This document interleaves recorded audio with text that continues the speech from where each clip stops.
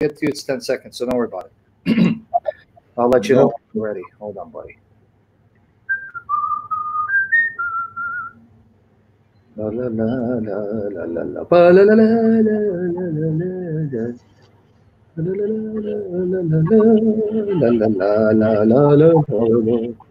You're gonna have to put your sound down too. You see, I can hear an echo in the background on your part. All right.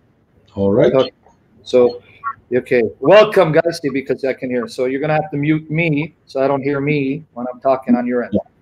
You want me to mute you? You want me to take you out, sound-wise? Well, what I'm saying is now I don't hear the echoing. So that means you did what you got to do. All right, friends. We is live. Now, say there. Hello? La, la, la, la. Okay. Yeah. Remember, there's going to be a 10-second delay. So I hear the echoing on your end. 10 How about now? Try now. Remember? Try now, Sam. Yeah, I am trying it, brother. It's okay. La, la, la, la, la, la, la. Yes, I can hear it. All right. What's going to be? Are you okay now? Well, I hope so, because when I speak, I hear the echoing, and if there's an echo, that's going to be a problem. But it's okay, bro. Just, you're Egyptian. You come with problems. All right. Hey. Listen, guys, there's a 10-second delay. By the time I say something, reaches you 10 seconds. So bear with me. We got Usama, Dakdok. He's in the hizzy. You guys see it? He's bald. I'm bald. But I'm better looking. Now, Usama, before we get into your presentation, helping Christians be used of the Holy Spirit to reach Muslims, to see that the Quran is not from God, Muhammad is not a prophet, and Jesus, son of God. I know you're Egyptian. Tell us a little bit about Egyptian, not the entire history of it, because people think Egyptians are Arabs. Are Egyptians Arabs? And what was the faith of the Egyptians before Islam took over, and what was their language? Sure. The sad thing is Muslims do not even know where does he come from to start with. They think Muhammad is a descendant of Ishmael, which is not true whatsoever. Arabs are the descendant of Keturah, and this is the concubine which Abraham had a relationship with after the death of Sarah. Some say it is his wife, but it doesn't matter. Now, the Ishmaelites, obviously, these are the descendants of the relationship which Abraham had with Hagar, the Egyptian. Now, I don't want to confuse here. Why? Because Egyptian people are the descendant of Masraim, the son of Ham. So Ham have nothing to do with Shem. Shem is the father of Abraham. Ham is the father of the Egyptian. Masraim is one of his sons. And you can read about that, obviously, in the Genesis account, and that's not our topic for today. So we're not going to spend too much time here. Exactly. We, the Egyptian, call ourselves Coptic. In the original language, we call ourselves Coptic. We never call ourselves Arabs. As a matter of fact, nobody ever said the Arab Republic of Egypt or the Arab Egyptian until Umar ibn al-As came, invaded my home country, Egypt, 641 AD. For 641, Egypt was a Christian nation. When I say a Christian nation, I'm talking about true, strong Christian believers. Because of Act 2, we learn about some of the early Christians, those who accept Christ in the first 3,000s, they were Egyptian. And then obviously we know from the continuation that many Jewish people who escaped Jerusalem, where there's a great persecution, they came to Egypt. So Christian Egypt is a good 2,000 years history. And I am a Coptic, an Egyptian. The word Coptic is not the name of a church. I'm a Baptist Coptic. There is Orthodox Coptic. There is different denomination Coptic. So Coptic means Egyptian, which means we're not Arab. And by the way, Sam, you will never see a Muslim in Egypt say, we're Coptic. No, Muslims call themselves Arabs. They don't call themselves Coptics. So we're not Arab. We are Christian Egyptian. Now, guys, understand what he just told you. Egyptians are not Arabs. And now some of you, even their reaction, I can see they're shocked. Egyptians are the descendants of Ham. They are not Arabs. You heard that. But unfortunately, you have Egyptian Muslims brainwashed by Muhammad. They'll say they're Arabs. So remember that. Egyptians are not Arabs. They're African, buddy. Egypt is in Africa. And they are descendants of Ham. And therefore, Usama is not an Arab.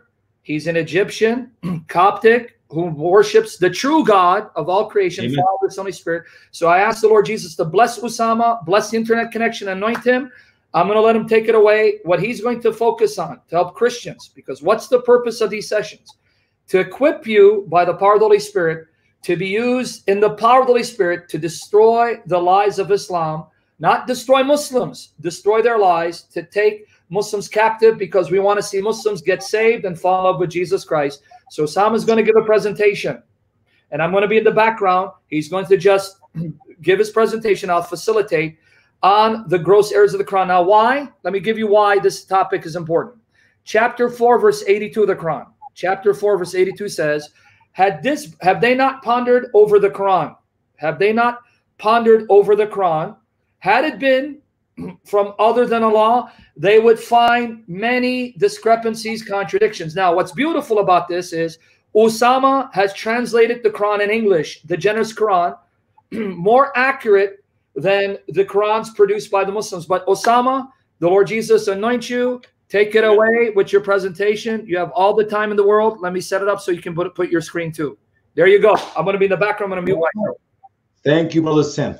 First of all, when we talk to our dear Muslim friends about the Quran, they will tell you the Quran is a perfect word of Allah, word for word, not one error, not one contradiction. Because as you just said in Quran chapter 4, if it was from others than Allah, the Quran said, they would have found in it many contradictions or many errors. I'm sorry to tell you, I'm glad that that verse is in the Quran. I prefer that verse than many other verses in the Quran, because I can use that verse as a ruler, as a measurement to show you that the Quran cannot be the word of God. The first session here, and by the way, the Quran is loaded with errors. We can talk about the different type of errors in different programs in the future.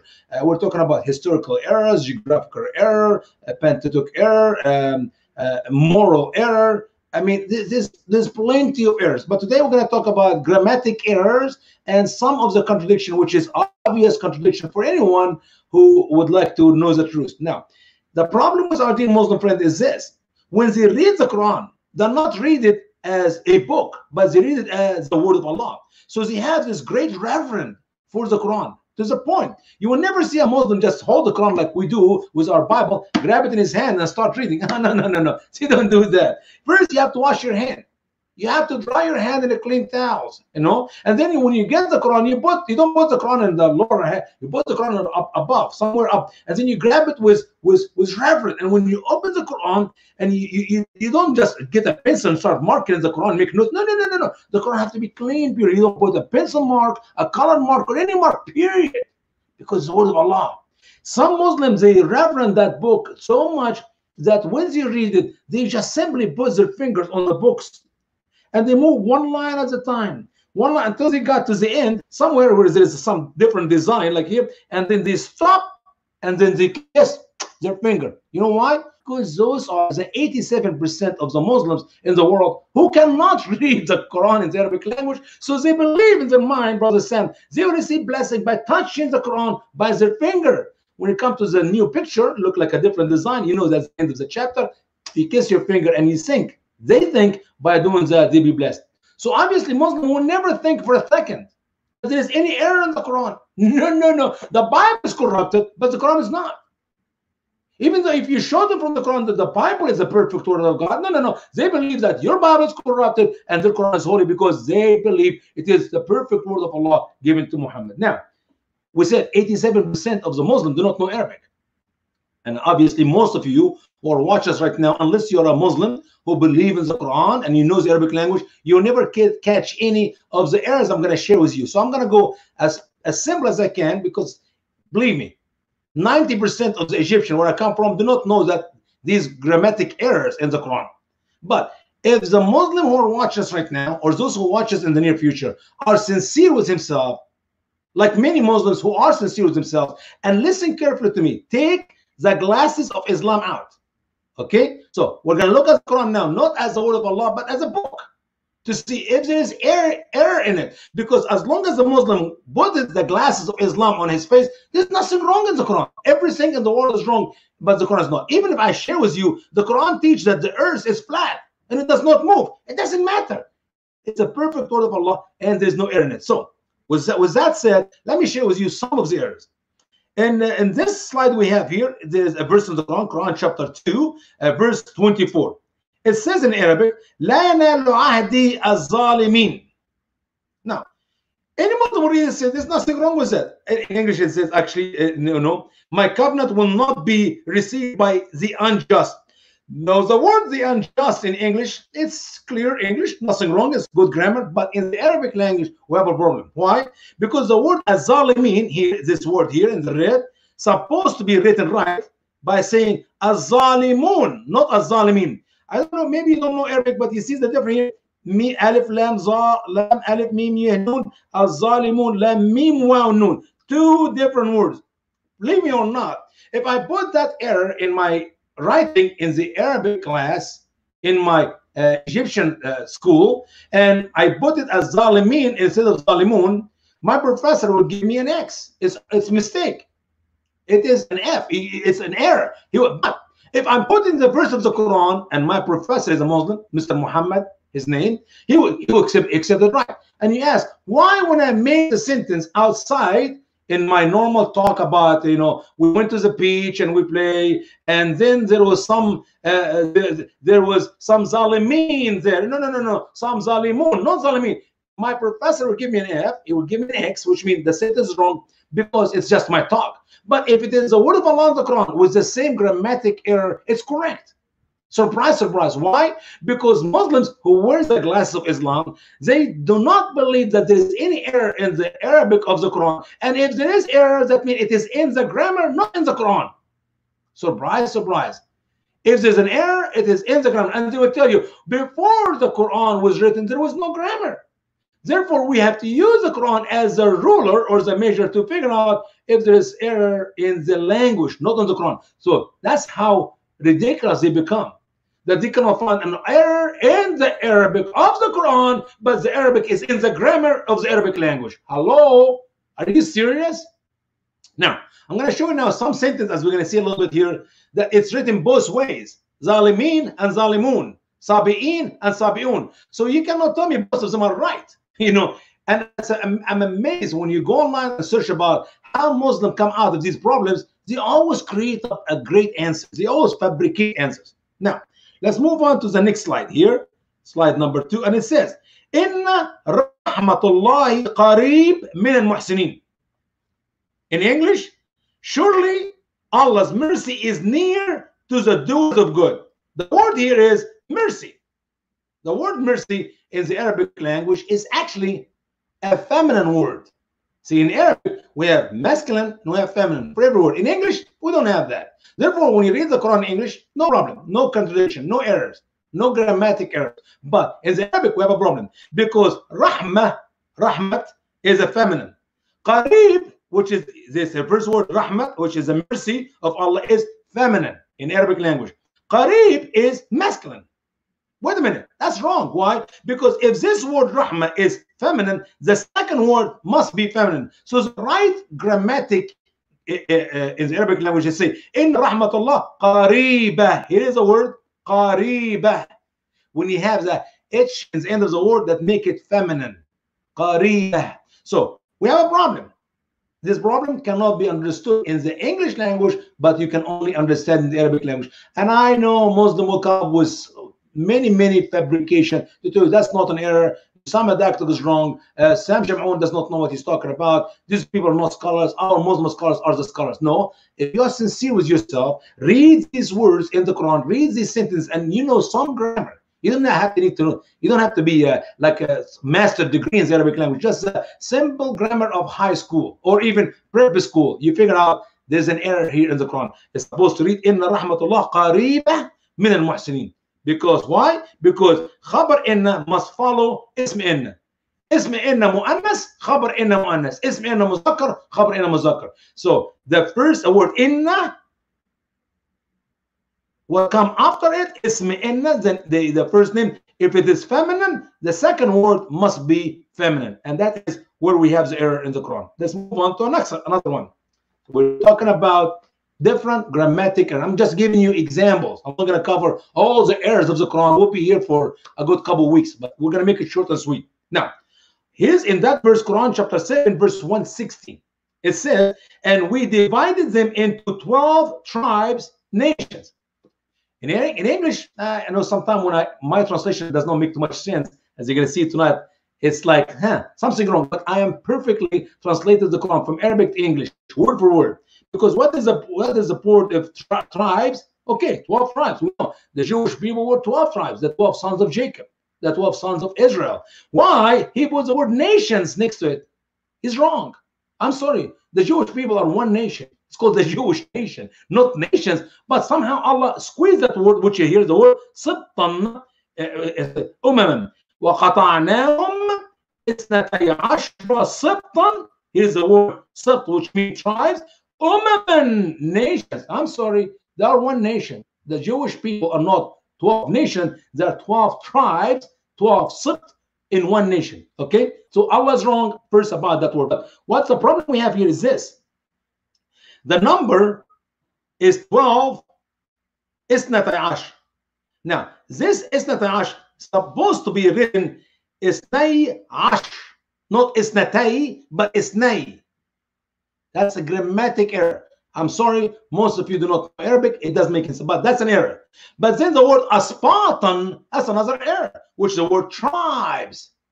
Because in the Arabic language, if you say isnai ash, 12, the word isnai ash means 12, subt, 12, tribe. You don't say tribes as you see it here in my translation in the bottom. Tribes, that's an error. It's supposed to be tribe, singular. So isnai ash, subtan, not asbatan. So here we go, another grammatic error in the Quran. Let's move on to the next one. This is very, very logic error. I mean, anybody who knows Arabic, yeah, this is an error, but they will give you a fabrication that shows you here, but that's not an error. What we have here? We have here these, those are two debaters who dispute concerning their Lord. Okay. In Arabic, هذان خصمان اختصموا. Well, اختصموا is plural. No, so in Arabic we have singular, and we have dual, and we have plural. Singular is one, dual two. In the grammar we have dual. You don't have this in English. And then plural is three or more, three or millions. Now the word hazan, which is these are dual. Khasman, two enemies, or two people argue, two people disputers, two disputers. Guess what the word dispute here? He said اختصموا. That's plural. That's bad grammar.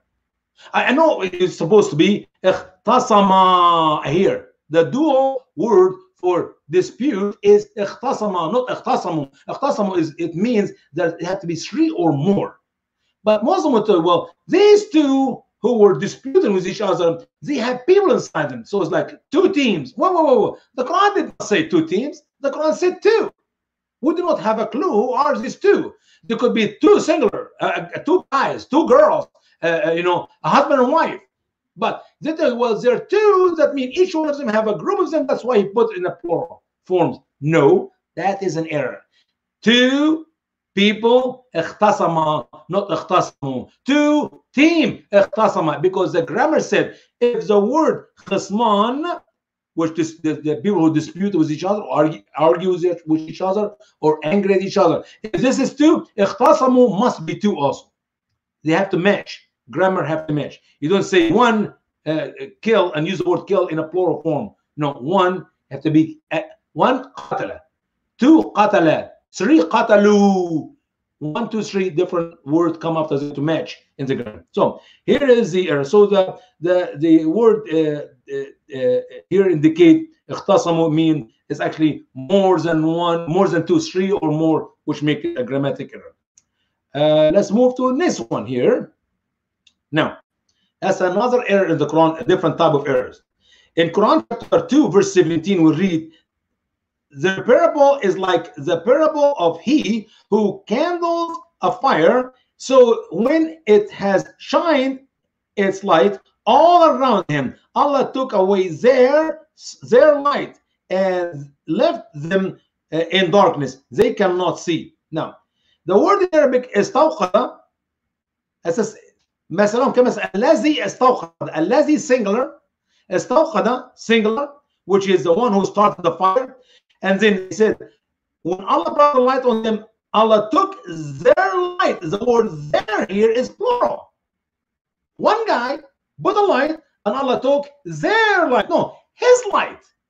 If there's one guy started a fire and Allah took the light, you don't say took their light. No, his light. One guy. So obviously it's supposed to be his light, not their light. That's an error. I mean, these are simple error. Anybody should know it. You don't have to have a degree in Arabic language, and sadly, Muslim cannot see anything wrong with it. Now, here in another verse, Quran chapter 2, verse 162, and the performer of the prayer and the bringer of the legal alms, those who performs the prayer and those who gives the legal alms, if you want to put it in a different word. Now, in Arabic, it said al-muqimun, al-muqimin as-salah. I almost said it right. I said it right. He said here al-muqimin as-salah wal-mu'tun az-zakah. That word here is wrong. Why? It's supposed to be al-muqimun, al-muqimun as-salah wal-mu'tun az-zakah. Somehow Muhammad make it al-muqimin as-salah. That's Arabic grammatic error, and obviously anyone know Arabic knows exactly what I'm talking about. Now this is a very problem here, also different type of grammatic error. In Quran chapter 2 verse 177, he said, it is not righteousness that you turn your face towards the east or the west, but righteousness is to who have believed in Allah and the last day. That's a big problem. Why? Because righteousness is written in the ولكن البر من آمن بالله. Righteousness is the one who believe in Allah. I'm sorry.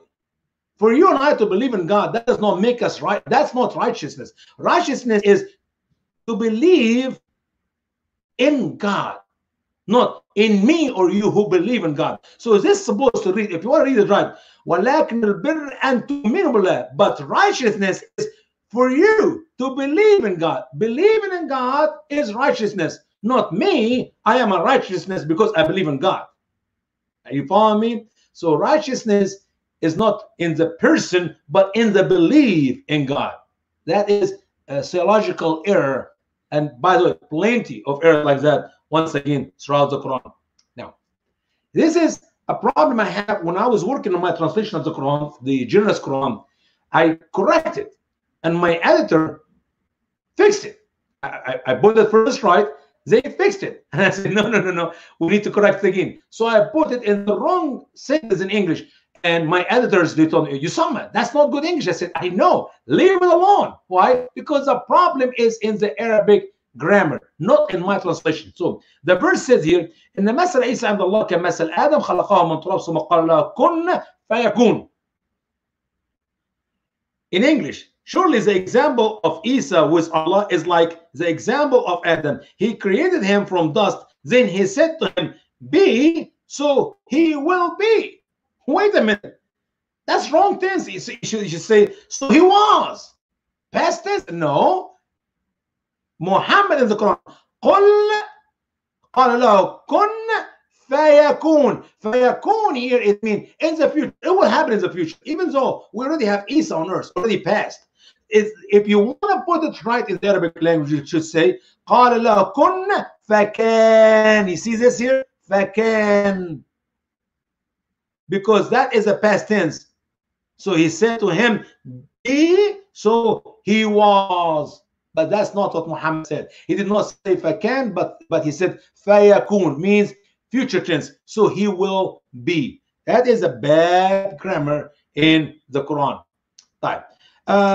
This one here is confusion. And we got plenty of this one here, as we see in chapter 48, verses 8 and 9. 48, 8 and 9. It is an error which Muhammad put himself throughout the Quran, because he himself to Allah and he speaks about himself, and now you don't know if he really continued to speak about himself or Allah or both of him and Allah.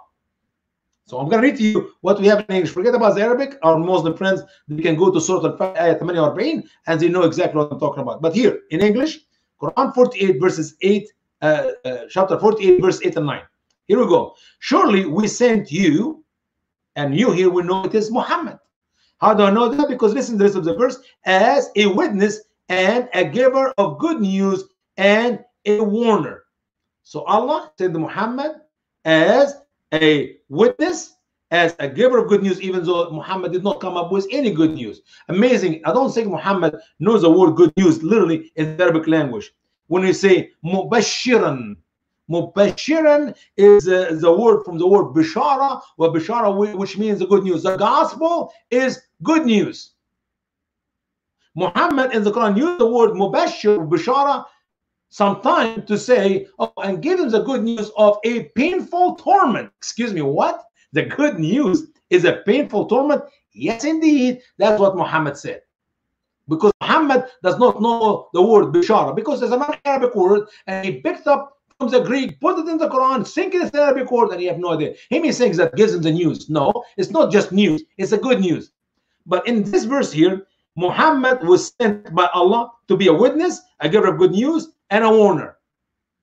So far, so good. We know the first you is Muhammad. And listen to this. So that you, who are the next you? Is it Muhammad? No.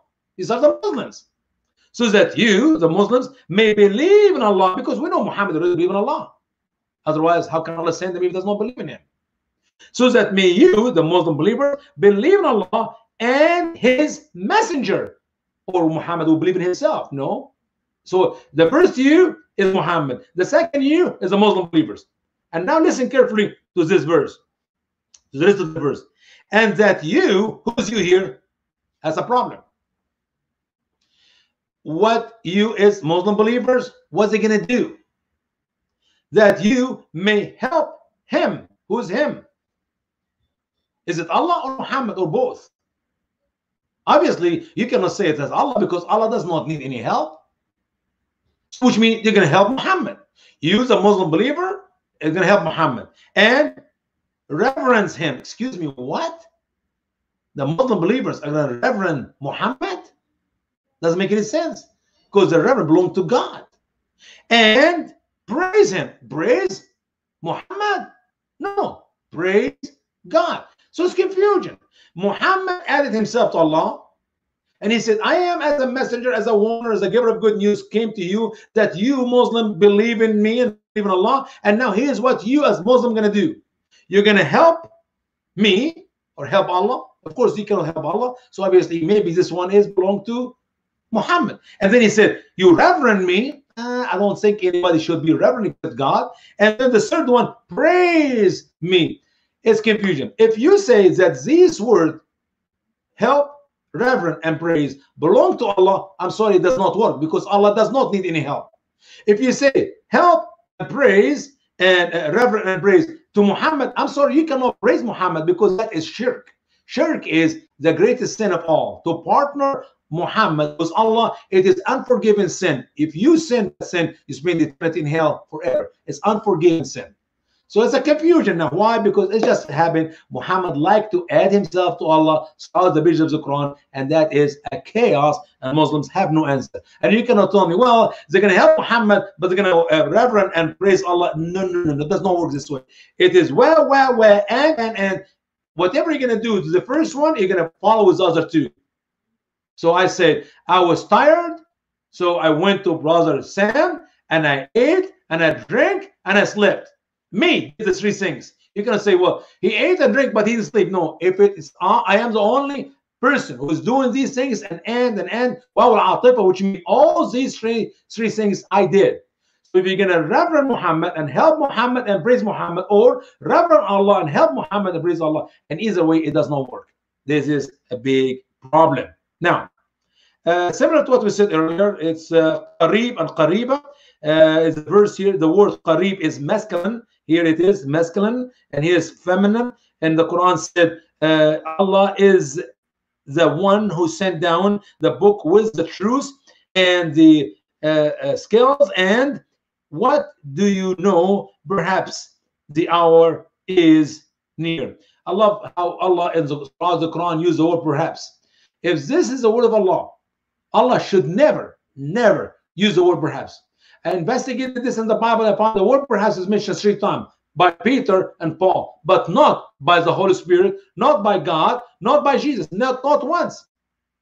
If God is God, he is all-knowing. And here he said perhaps. But then the problem is not about perhaps. The problem is the word come up perhaps. Perhaps the hour is near. The word near in Arab, in English, yeah, it could happen anytime. But in Arabic, we have two words for near. There's qarib or there's qariba. Qarib is masculine. Qariba, you see the H in the end of the word. Qariba is feminine. Well, guess what? The word Muhammad used in the Quran is the masculine. Oh, no, no. The hour is sa'ah. A sa'ah, the H in the end of the word hour, it makes the word sa'ah is feminine.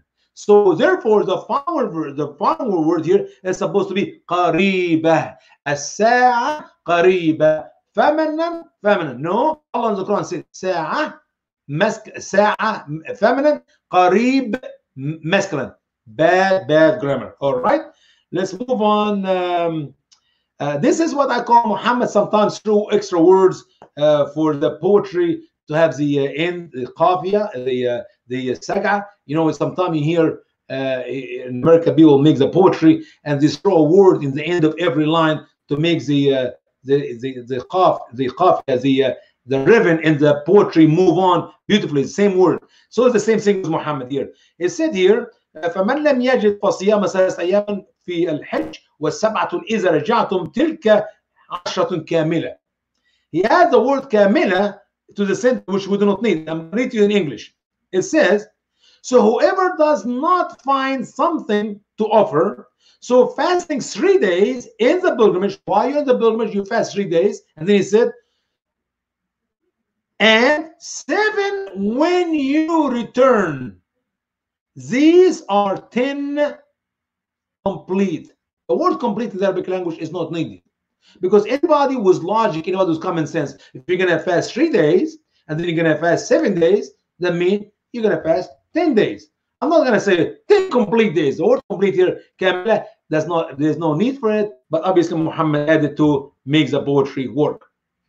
Now, sometime once again here, and we're almost finished with this Arabic grammar. Soon we're going to move to some other things in English, which you're not going to get lost. But I believe this portion we covered so far, it is for our good dear Muslim who knows the Arabic language, who believes the Quran is pure Arabic, perfect Arabic, no mistake in grammars. And I'm sorry, it is loaded. I'm just giving you a few examples. Now, in the Quran chapter 9, verse 62, Surah At-Tawbah 62, Wallah wa rasuluhu ahaq an yarduh.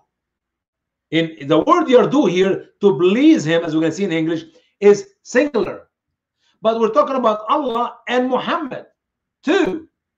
You don't say yardu, yarduhuma plural. Sorry, singular, dual. So Muhammad and Allah is 2. Then the verb must be written for 2.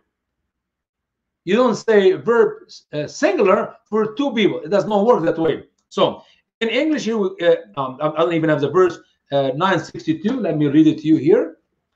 I thought I have the English for it. I just did not have enough time to put all these. 962, it says here, they swear to you by Allah to please you, but Allah and his messenger are more worthy than that they should please Allah and his messenger. So surely to him hellfire, abide in it forever. This is a great shame. And believe it or not, that's not the right verse. I'll give you the wrong verse. Tawbah 62. Tawbah 62. Allah and his messenger are more worthy to be pleased. That is the word for that verse. I went to 63. My eyes jumped to the next verse. So more worthy to be pleased in English. There's nothing wrong with the word please, because you don't have dual words, a word for dual in English. But in Arabic, here we have a problem. Yardu singular, yarduhuma is the right word to say it, which is the plural. Now this one here is really ridiculous. Why? Because we do have in Arabic 2 different letters in the alphabet. One is the letter Sad and one is the letter Sin. Sad and seen. In that verse, in Surah Al-Ghashiyah, chapter in Quran, verse 22, it says here, لَسْتَ عَلَيْهُمْ بِمُصَيْطِرٍ. And the word بِمُصَيْطِرِ, as you see it, is written bih, mean sad, this letter here, the top one, yeah, tahra. That is very bad. I mean, sorry, if you don't know how to spell Arabic, and that is in the word of Allah in the Quran, I wish I see some Muslim give me an answer for this. It's supposed to be written like this: Musaitir, bim musaitir, bih means seen, yeah, tahra. We're supposed to use that letter here, seen, not the letter sad. Imagine with me in English, if you have a letter, a word like supposed to be written by the letter K, but you write it with the letter Q. That's bad English. So if you say I don't have the word here. Any word. Think about a word in English. It has the word Quran, Q, and instead of you put Q, take the Q out and put a K. It sounds the same, but it's wrong. In Arabic, musaitir and musaitir sound like the same, but it's bad. A word written with K, like if I say Coca-Cola, I'm gonna write it, instead of with C, I'm gonna write it with a letter K. You still can read it Coca-Cola, but it's the wrong spelling. Allah is the all-knowing, Muhammad the excellent, and the Quran the perfect. Words written with wrong letters. Instead of the letter sin, we have the letter saw. Instead of the letter C, I put the letter K. Hey, Usama, can you hear me? Yes, I can hear you, brother. Just give you one example. I didn't mean to interrupt. It's like spelling queen, the word queen with a K. Yeah. Queen, instead of with a Q, you spell it with a K. That's the mistake you're mentioning. So I just wanted to say that. Queen, you spell with a K. All right, go ahead. I'm trying to think of an example in English, and I could not get one. But I'm glad you got it. So queen with a Q, you cannot write queen with a K, because then I'm sorry, you don't know how to speak English. Maybe like I do sometimes. I do many wrong words. Sometimes I use the letter P instead of B, and B instead of P. So I say popcorn instead of popcorn, or I drink Pepsi instead of Pepsi. Okay, you got my point. You're good, Sam. I really appreciate it, man. You're good. Now, sometimes Muhammad repeat words in the verses for no reason. And just to add another couple of words. For example, here in Quran, Al-Ma'idah 76, Al-Ma'idah 67, the book of chapter 5 in the Quran, the table, verse 67.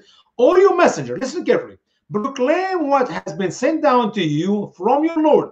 And if you do not, so his message will not be proclaimed. Excuse me, what? But you listen to the Arabic, is beautiful. Ya ayyuha ar-rasul balligh ma unzila ilayka min rabbika wa in lam taf'al fama balaghat risalatuhu. Fama balaghat risalatuhu is a joke. I'm sorry for those who understand Arabic. So it's like, read my word. If you don't read it, then you have not read it. Or like you say, Inna Allah ma'a sabrin is a sabr. That's a statement Muslims always say. Surely Allah is with the patients if they are patient. Well, how can they be patient if they're not patient? Repeating words for, I don't know, the poetry or whatever, there is no reason to add this word in the Quran. Now let's go to some contradictions. This is enough for grammar. I maybe get a few more here coming up, but let's go to contradiction. It's amazing that not only is the Quran contradict the Bible in these things, but the Quran contradicts the Quran, and then you add to it the Hadith, which is the saying of Muhammad, yet another contradiction. For me, my dear brothers and sisters, if I'm reading the Quran and I find something in the Quran disagree with something in the Bible, I have to be honest with you. If I am a just person, I'm not going to take a side. I would say there's 3 chances. A, the Quran is right and the Bible is wrong. B, the Quran is wrong and the Bible is right. C, both of the Bible and the Quran are wrong. I mean, I don't have another option. So if I tell you Allah created the heaven and earth in 6 days, good. That's what the Bible, God in the Bible created heaven and earth in 6 days. But I go to the Quran and I say, God, Allah, the God of Muhammad, small g, created the heaven and earth in 8 days. Well, now we have a problem. Is it 8 days or 6 days? There's 3 options. Number 1, the Quran is right because there were 8 days, not 6 days, and the Bible is wrong. Or the Bible is right that 6 days is accurate and the Quran is wrong because they were not 8 days. Or C, both of the Bible and the Quran is wrong because actually the creation took maybe 4 days or maybe 12 days, some other numbers. These are the three options. But what would you do when you go to the Quran and you see that Allah said 6-day creation, and then another chapter in the Quran, as we can see here, 8 days of creation, and then you go to Muhammad saying in the hadith and he tell you there are actually 7 days in creation. And what's worse, that in these 7 days of creation, as Muhammad gave us exactly what Allah created in each day, Muhammad forgot to mention the creation of the heavens, which in the Quran took 2 days. So now we have 2 more days for Allah to create the heavens to the 7 days. Now we end with 9 days. So is it 6, 8, 7, or 9? Well, that is the problem. And in that case, with all respect to our dear Muslim friends, we have to say that Muhammad lost his respect or his credibility. He's no longer a prophet, because not only he contradicts the Bible, but he contradicts himself in the Quran, as it is the word of Allah, and you add to the hadith, he contradicts his own Quran, then we have a problem. It's a chaos. Now, some translations, they will not say 6 days or 8 days. I read it and it said 6 periods. Even though the word yawm in the Arabic language means a day. And when you read the hadith, it said clearly that even Adam was created in the end of the day, just before the sun go down. And in the hadith, Muhammad tells us that he actually created this on Monday, this on Tuesday, this on Wednesday, this on Thursday, this on Friday. And Muslim scholars disagree. Did Allah rest on Friday or Allah rest on Saturday? I mean, Allah finishes work on Friday or Saturday. So we're talking about physical days, 24 hours, not period. Obviously, those who use the word period in the translation, they did it with smart move, so they will get rid of the problem with 6-day creation or evolution creation. You know what I'm talking about. We Christians do not have any objection to say 6-day creation, and we believe in 6-day creation. And I don't believe God needs extra time to hire more trucks to carry dirt to planet Earth. He created the whole universe by the spoken word. So if he can do it like that, he can do it in 1 second or less than a second, if you choose to. But in his wisdom and in his will, he created them in 6 days, and he rested from his work on the 7 days. Let's look at the Quran. First, let's look in Quran chapter 50, verse 38. Listen carefully. And indeed, we here is Allah, created the heavens and the earth, and what is between them in 6 days, and no weariness touched us. Oh, God did not, Allah, the God of Muhammad, did not get tired. No weariness. It's like Muslims sometimes go to the Bible and say, and God rested on the 7 days. But look, the Bible said God got tired and he rested. No, God rested from his work.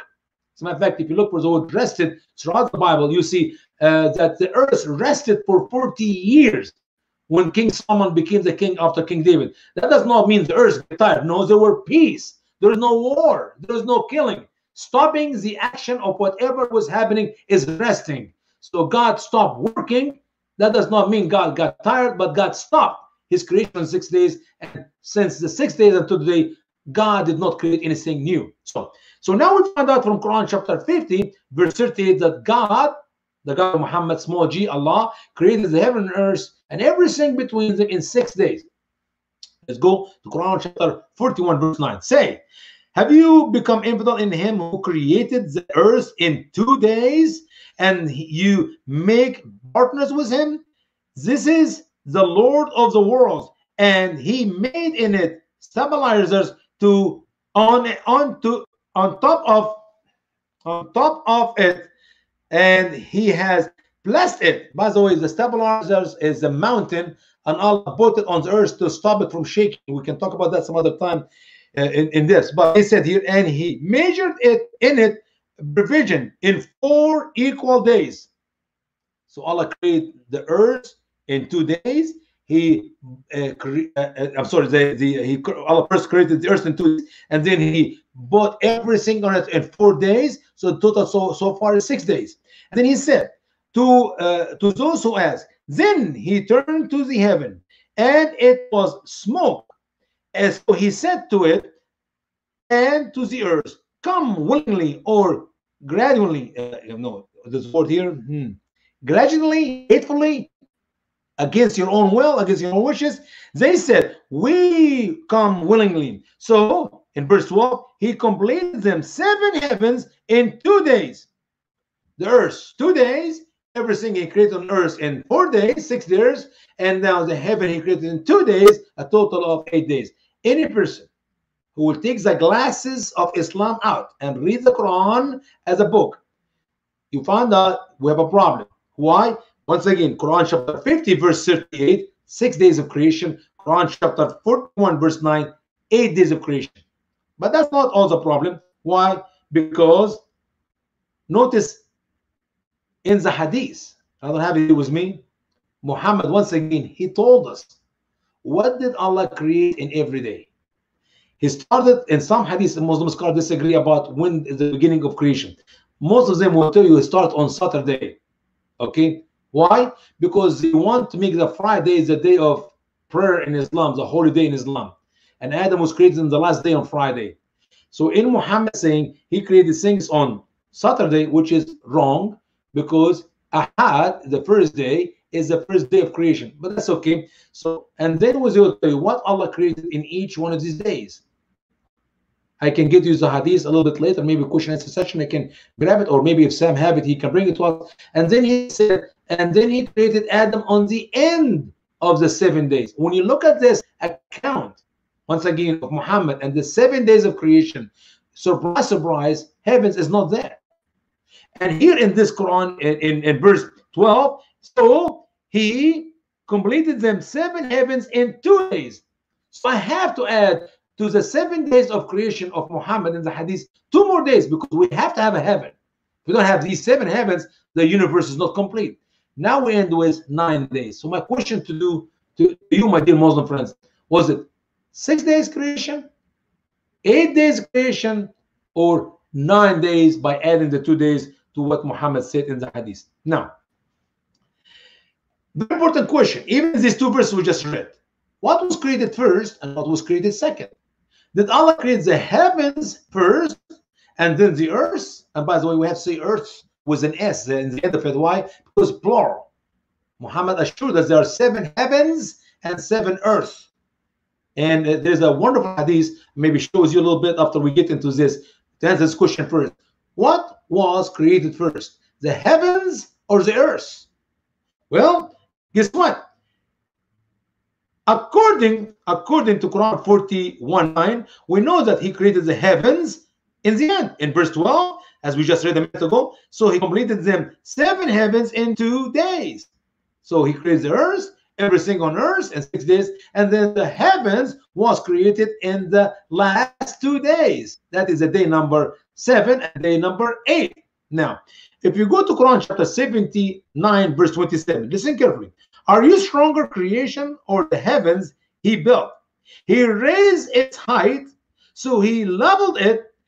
Then in verse 29, and he gave darkness to its night and brought forth its light. In verse 30, and after that he flattened the earth. So the creation of the earth come after he created the heaven. This is a problem, a big problem. Quran chapter 41, the earth was created first, and then he created the heaven in the last 2 days. In Quran chapter 79, verse 27, he created the heavens and finished it, and then, and after that means what? His order. First he created the heaven, after that, he flattened the earth. I know a Muslim can come up with all these different explanation, or I say fabrication, but I'm sorry. Once again, take the glasses of Islam out, read the Quran. It is not perfect. There are plenty of errors. Now, let's move on in our study. This is just a journal about the word of Allah. Can the word of Allah be changed and replaced, and take some verses out, get rid of them, bring new verses, abrogation? In the beginning of my Quran here, I got a small document, a small study about the doctrine of abrogation. You read it, you get a little bit an idea what it is.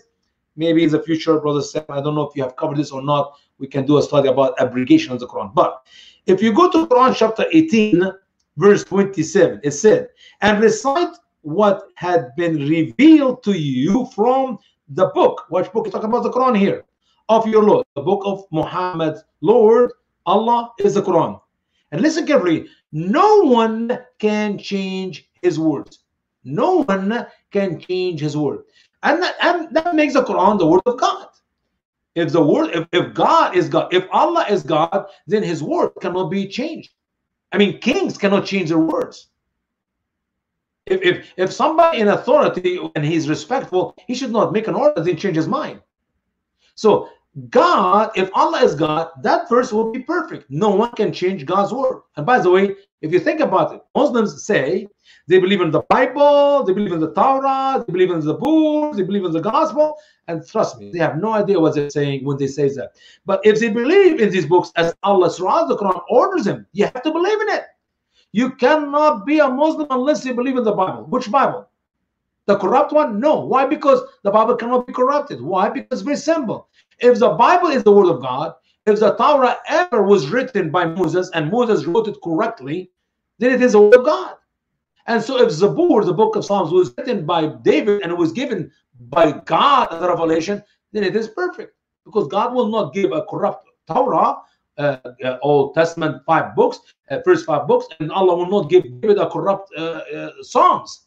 And if the gospel was given to Isa, son of Mary, as Muslims claim, by God, that means his word have to be perfect. Now, if these books was given by God to these 3 prophets, Moses and David and Jesus, Jesus of Muhammad, that means this word of God cannot be changed. Why? Because Allah said none can change his word.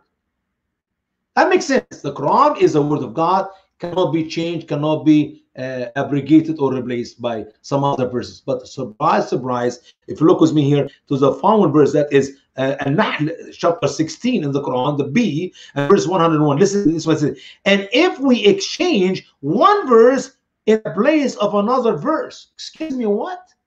Who's speaking here? Allah Almighty is speaking here. And Allah says he will exchange some verse in the Quran by another verse. I thought Allah's word cannot be changed. I thought Allah's word is perfect. I thought Allah's word is complete.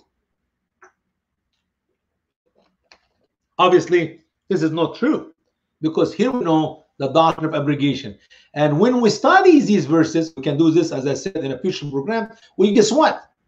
This contradiction is not a simple one to be swallowed. It's not God. God. See, Muslim will tell you this is a progressive revelation. No, it is not progressive revelation. It's not moving from A to B to C to D. No. It is from A to Z, the opposite.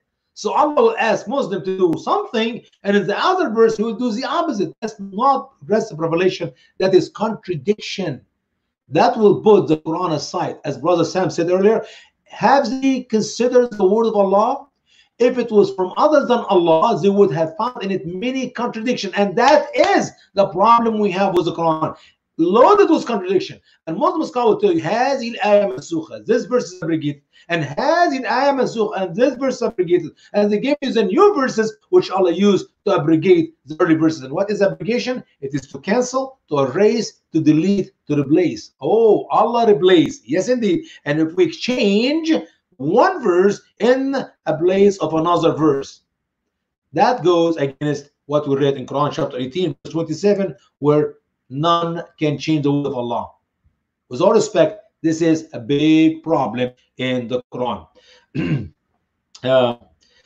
I want to, brother Sam, I don't know how much time do you have for me. I can go for another 2 hours, but I hate to take the time of the show. I have no clue what's going on here.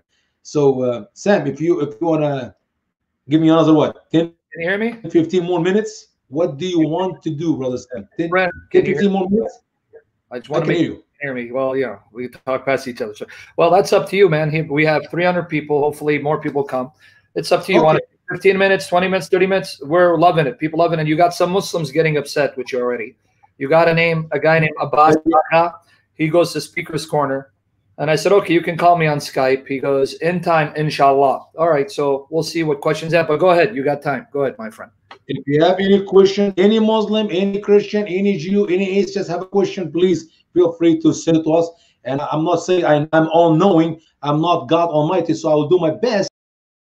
Question with Brother Sam here, he knows much better than me. He is a great theologian in his head. He have all the knowledge in his head. And if we could not find the answer for your question today, Lord's willing, the earliest time we can have back again another meeting, we'll give you answer for all your questions. Well, so we'll see. All right, let's talk about Isa, son of Mary. Did Isa? First of all, let's talk about the birth of Jesus. I'm gonna take you to a couple of verses in the Quran. Let's go to Quran chapter 3 and verse 45. And I'm going to compare this to Quran chapter 19, verse 17. Notice here, as I said to you earlier, sometime Muhammad tell us a story of the Quran does not match what we have in the Bible. And to be decent, to be just, I don't want to be taken aside, I can easily tell you, yes, the story of the Quran is accurate, and the story of the Bible is correct, is inaccurate. There's some error in the Bible. That's why Allah said Muhammad was the final Quran. As Muslim, give us this broken record.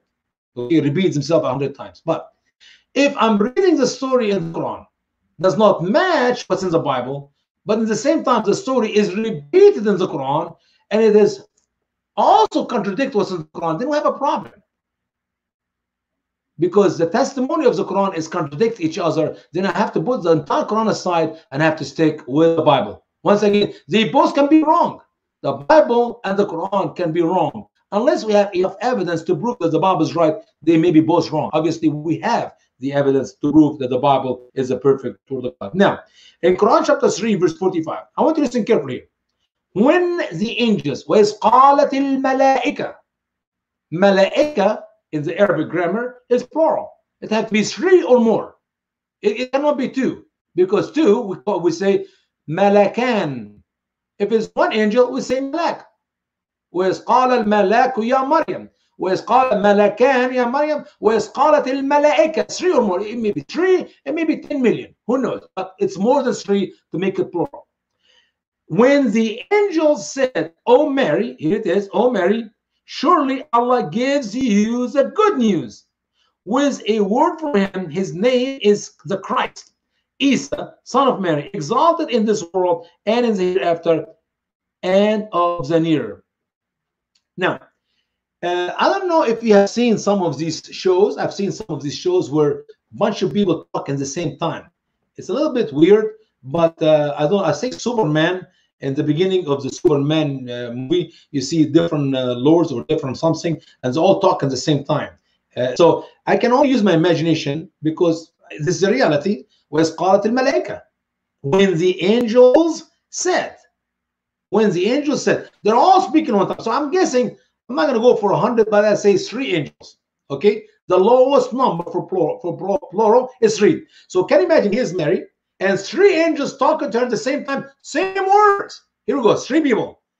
"Oh Mary, surely Allah gives you the good news with a word from him. His name is the Christ, Isa, son of Mary, exalted in this world and in the hereafter and of the near." Trust me, that's what happened. Mary will run scared all the way 10 miles away from that 3 angels talking to her. It's a little bit weird. Okay? By the way, when Muhammad met with 1 angel, he ran away. 40 years old man. He ran away to his wife in a cold night. He's sweating. But when we read the true account in the Bible, we don't see 3 angels. We see 1 angel. And what is angel? Big creature with big wings. No. Angels do not have wings. And I learned that, by the way, from Brother Sam when he was teaching this in our Saturday radio broadcast a few years ago. Angels, I was confused between seraphim and angels. So I guarantee you what happened is Mary met with 1 man who was a messenger. He's an angel, and he spoke to her like a man talked to Mary. A man talked to a woman. And when we go to the Matthew account, and maybe Brother Sam can open the Bible and get and read for us, we don't read any of these words. Literally, there is no 3 angels talk to Mary, and they were not angels with wings, as Muhammad or Muslims claim, as Gabriel have, thousands of wings. It's unbelievable creature, huge creature. And the size of angels in the Quran is, according to the interpretation of Muslim scholars to the verses of the Quran, is huge. Literally, the distance between the earlobe and the shoulder of an angel is miles and miles. So these angels are great creatures, huge one, but that's not what we believe. But in that verse here, 3 angels or more were speaking to Mary and telling her that sentence. When I open my Bible, if I go to the book of Matthew, And I read, when angel Gabriel talked to Mary, he did not say, "Oh Mary, surely Allah gives you the good news with a word from him. His name is the Christ, Isa, son of Mary." This word never mentioned in the Bible. So now I have to come to the conclusion. The Bible is wrong or the Quran is wrong. How do I know which book is telling the truth? Well, if I found another passage in the Quran contradicts what we just have read right now, that will put the Quran aside and makes the Bible true. If the Bible is true, do we have enough evidence from the Holy Scripture, all prophecies written hundreds of years before Christ came in the flesh, to prove this is true? Yes, indeed. So, listen to this, what is written in Quran chapter 19, verse 17. So she, that's Mary, took a veil apart from them. By the way, the entire story in the Quran is a joke. It does not fit with the culture setting where Mary was. Let me read to you the verse 16, because I believe it's important. Quran chapter 19, verse 16. And it says here, and remember in the book. What book? The gospel. Yes, Muhammad does not talk about the Quran here. Muhammad is talking about the Bible, the gospel. Maryam, when she went apart from her family to an eastern place. Excuse me, what? This not even happen anywhere in the Middle East. It will not happen in Mary's days. It's like you live in Florida and you turn 18, a young lady, 18 years old, and she decided to leave and go to New York or go to California. You don't do that in Mary's days. That's not what the Bible said. You don't leave and go anywhere you want. Okay? Does not fit with the culture setting of where the story. If I read that verse alone and I'm a guy came from the Middle East, I say, I'm sorry, this is not a true story. Why? Because in Mary's days, 2,000 years ago, when girls turn 18, they don't leave home and go anywhere they wish. It does not happen. But then he said here, so she took a veil apart from them. So we sent our spirit to her. What? Our angels to her? No, our spirit. Okay, now how our spirit, how Allah's spirit went to Mary. By the way, all Muslim scholars agree 100%. Our spirit here is angel Gabriel. Let's continue. So he appeared to her a normal human. So appeared to her a normal human. Was these three angels talking to Mary or a man? What kind of man? Normal. What is Muslims calling normal? A guy, 6 feet, maybe 5'10", 6 feet, mustache, beard, eye, 2 eyes, 2 ears, 2 hands. A normal human. He's not too big, he's not too short, he doesn't have any wings, just human. That's a problem.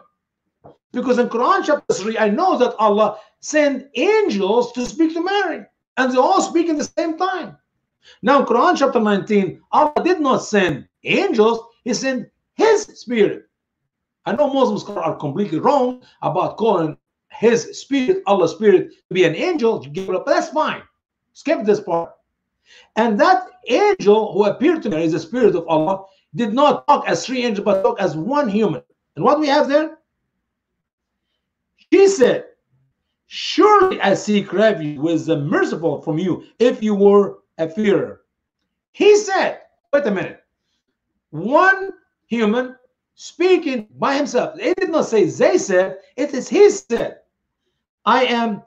surely I am only a messenger of your Lord, that I may grant to you a righteous son. Wait a minute.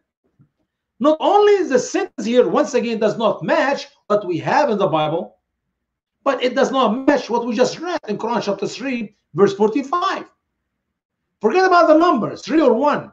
Even the words the three angels spoke to Mary is not the same words which that one angel spoke to Mary, which is appeared to her like a human. My dear Muslim friends, I'm not even using any extra material. I have a couple of verses open in front of you. Here we go. One angel, no, 3 or more. 3 angels, no, one human, normal human. The sentence here is different than sentence here. So what I'm asking you, my dear Muslim friends, to do is this. Get yourself 2 Qurans, like I'm doing here, and open them side by side. Take the glasses of Islam off. You don't need the glasses of Islam. Just use your brain, your common sense. You read with your eyes, Use your brain. Put the two books side by side and read.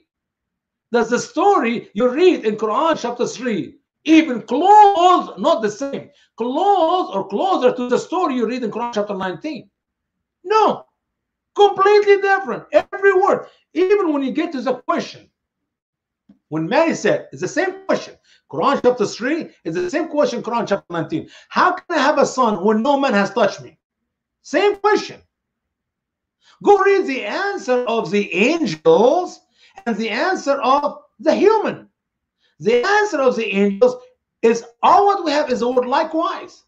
That is only match between the answer of the 3 angels or more. It could be 10, it could be 100, but I'm going to go for 3 to make it a little bit logic. You want to hear 100 people talk to you in one voice. So the 3 angels who spoke to Mary said likewise, and the rest of the sentence has nothing to do with the answer in Quran chapter 19 of that one human who said likewise, and the rest of the sentence is different.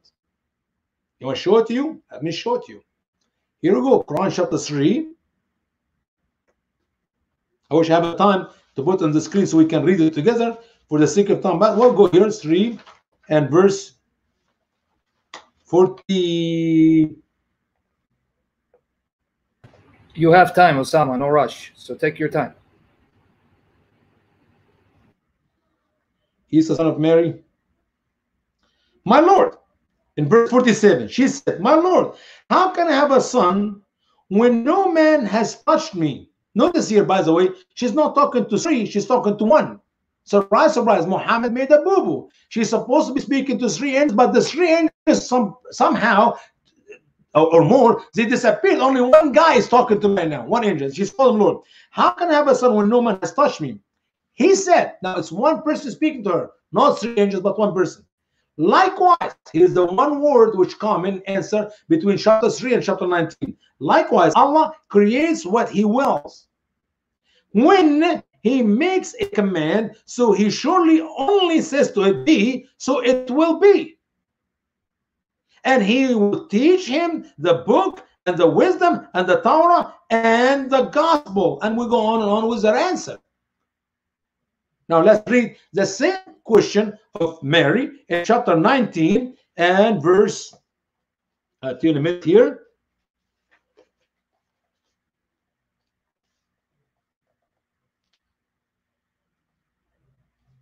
Verse 20. She said, how can I have a son when no man has touched me and I was not unchaste? The word and I was not unchaste does not exist in Quran chapter 3. But forget about this. The same question. I'm a virgin. I never have such a relationship with any man. Listen to the answer. He said, likewise. Here we go. Same word, likewise. Listen to the rest of the answer of that human who was the Spirit of Allah who appeared to Mary as a normal human. He said what? Likewise, your Lord says, it is easy for me, and we will make him a sign to the people and a mercy from us, and it was decreed matter. Different words. Which account is accurate? Which story is accurate? What we read in Quran chapter 3 or what we read in Quran chapter 19? And we're just at the birth of Jesus. We haven't even moved any further than that. Something is wrong. The Quran cannot be from Allah, because if it was from others than Allah, you would have found in it many inconsistencies, and the consistencies is a normal description to the word of Allah in the Quran, all over the Quran, not just in that verse of Jesus. Everything in the Quran, Allah says something and then Allah says something completely different. You know what? I believe here's my conclusion to the contradictions of the Quran.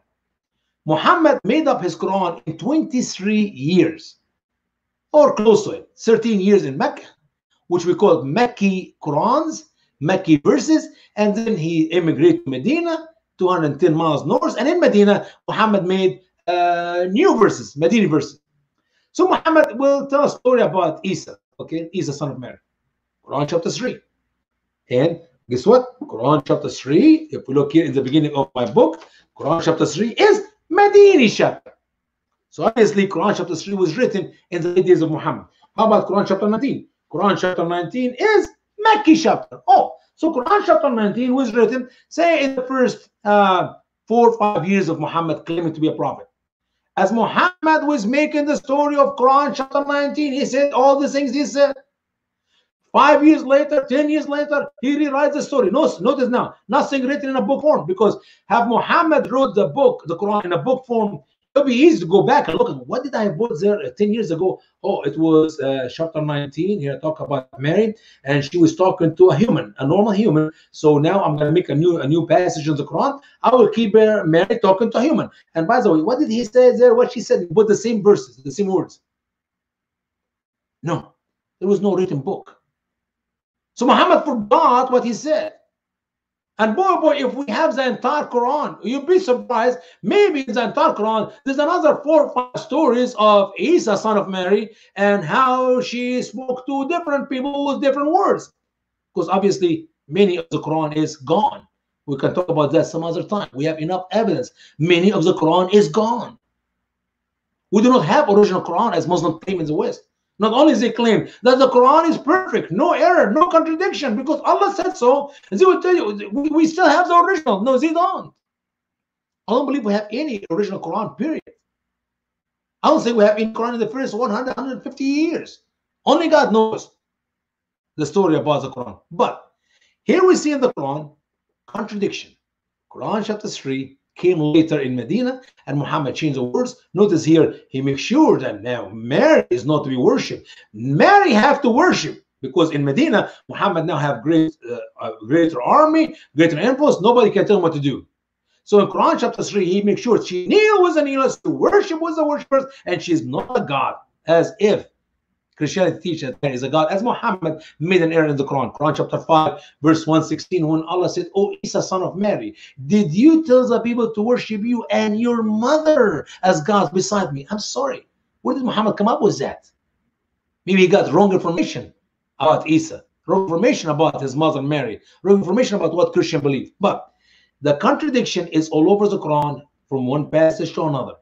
If you continue to read the story about Jesus, you find out, for example, Jesus was not crucified. Jesus never died. But in reality, you go to other passages of the Quran and say, Jesus said he will die. Peace on me the day I was born, the day I will die, the day I will ascend to heaven. Well, that is the future tense. Okay, and how's this going to be? Oh, Jesus will come back in the end of time, and he will be a good Muslim, and we have 4 wives, and he will break the cross, get rid of Christians, and kill the pig, get rid of the Jews, and he will be a good Muslim, and then he will die. Really? How about Isa? Inni mutawaffika. Isa, son of Mary, I am about to cause you to die. Present tense. How about falamma tawaffaytani? That is Quran chapter 5 verse chapter 4 verse 150, chapter 5 verse 117, chapter 5 117. Let me read you the verse here, so be accurate. I don't want to make it up. I give you the wrong verse. Oh, Usama lied. The verse is not in the Quran. Okay, 117 here, chapter 5 verse 117. I did not tell them except what you had commanded me, that serve Allah my Lord and your Lord, and I was a witness among them as long as I was with them. So when you caused me to die, فَلَمَّا تَوَفَّيْتَنِي, that is the past tense. Isa, son of Mary, did die. That's why your scholars, Muslim scholars, tell, well, he died for 3 hours, he died for 6 hours, he died for 11 hours. It's a joke. How do Muslims know Jesus did not die? Because one ambiguous verse in the Quran, Quran chapter 5 verse 4 verse 157, they did not kill him nor crucify him, but it was made to appear to them. And how this happened? Well, good luck to figure out 16 different interpretations by different Muslim scholars, and Allah knows best. I'm sorry. If Jesus did not die on the cross, and that is the falsehood of Christianity, and I am Allah, I will put a full chapter in the Quran.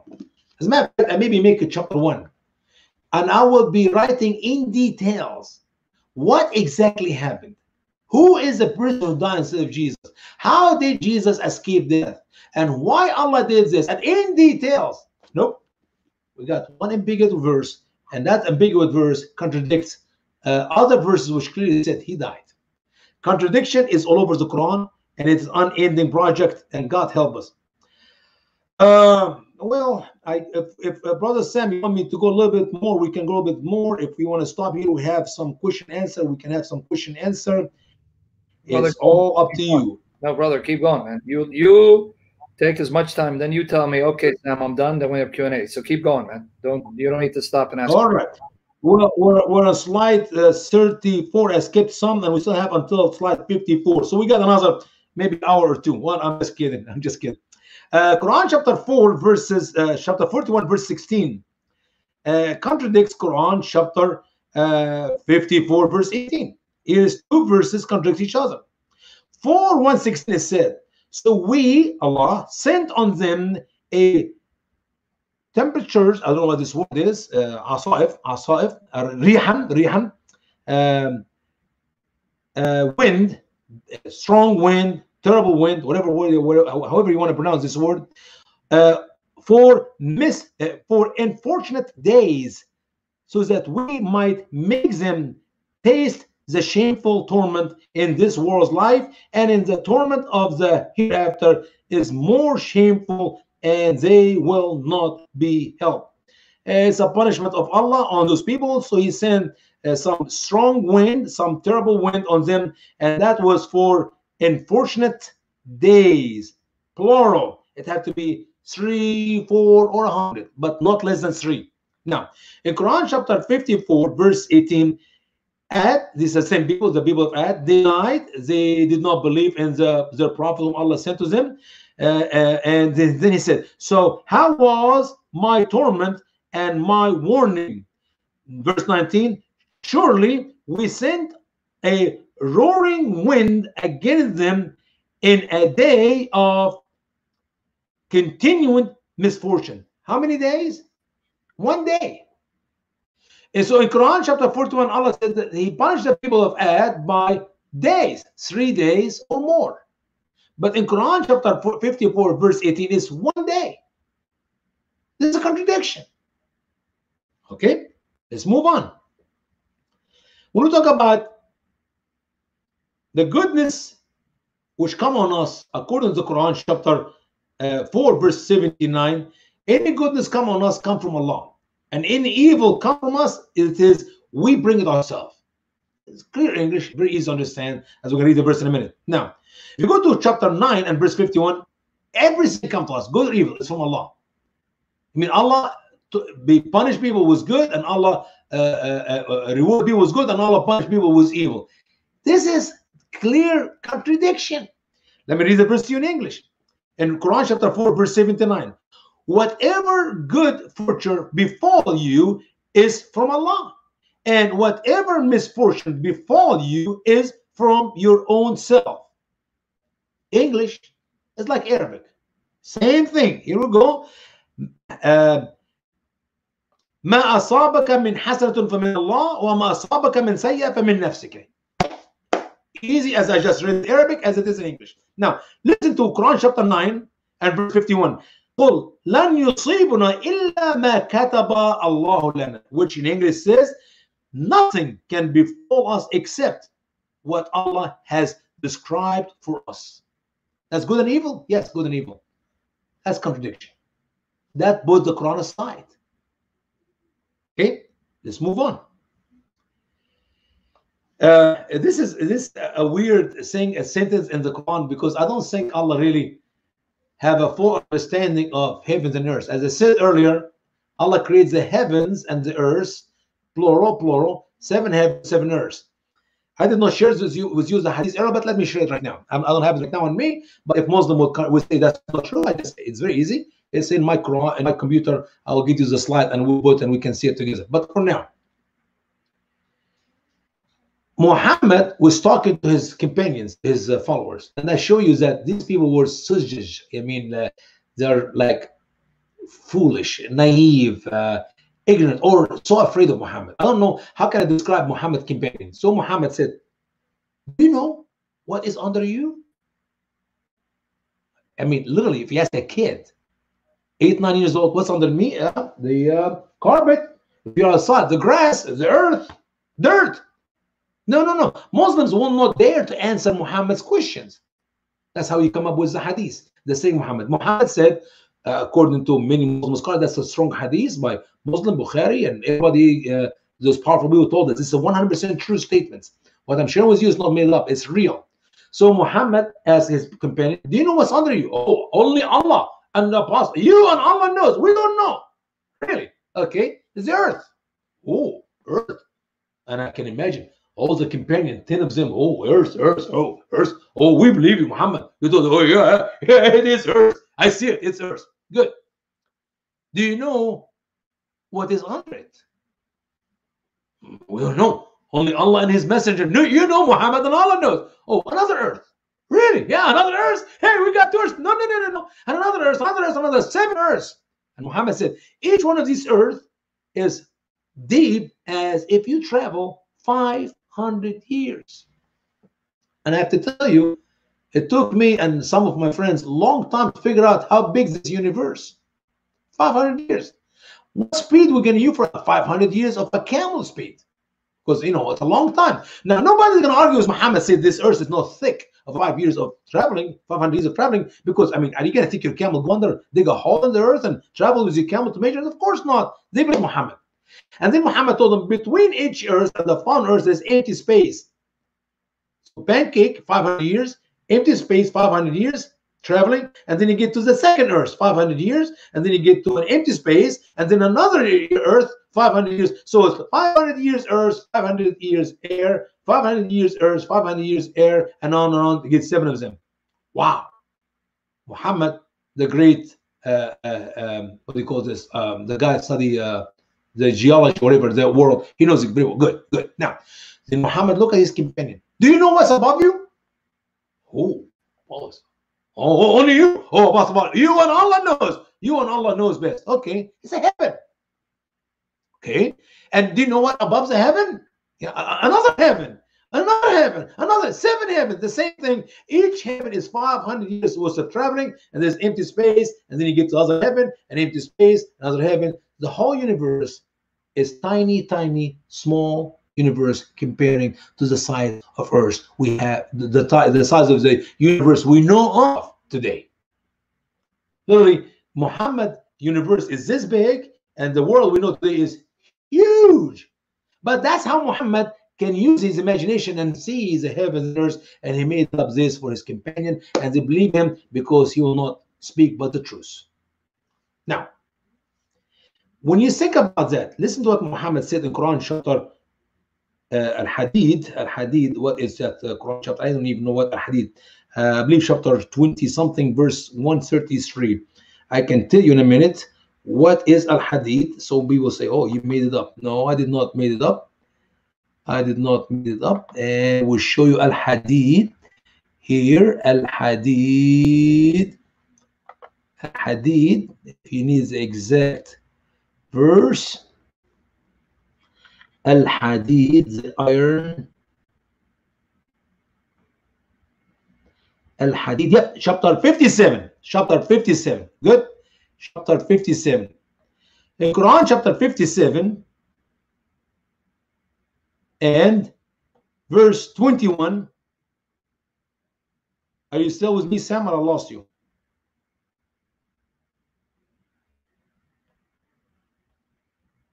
Lose me. Don't be scared. I'm here to hold your hand. I'll never leave you. Keep going, man.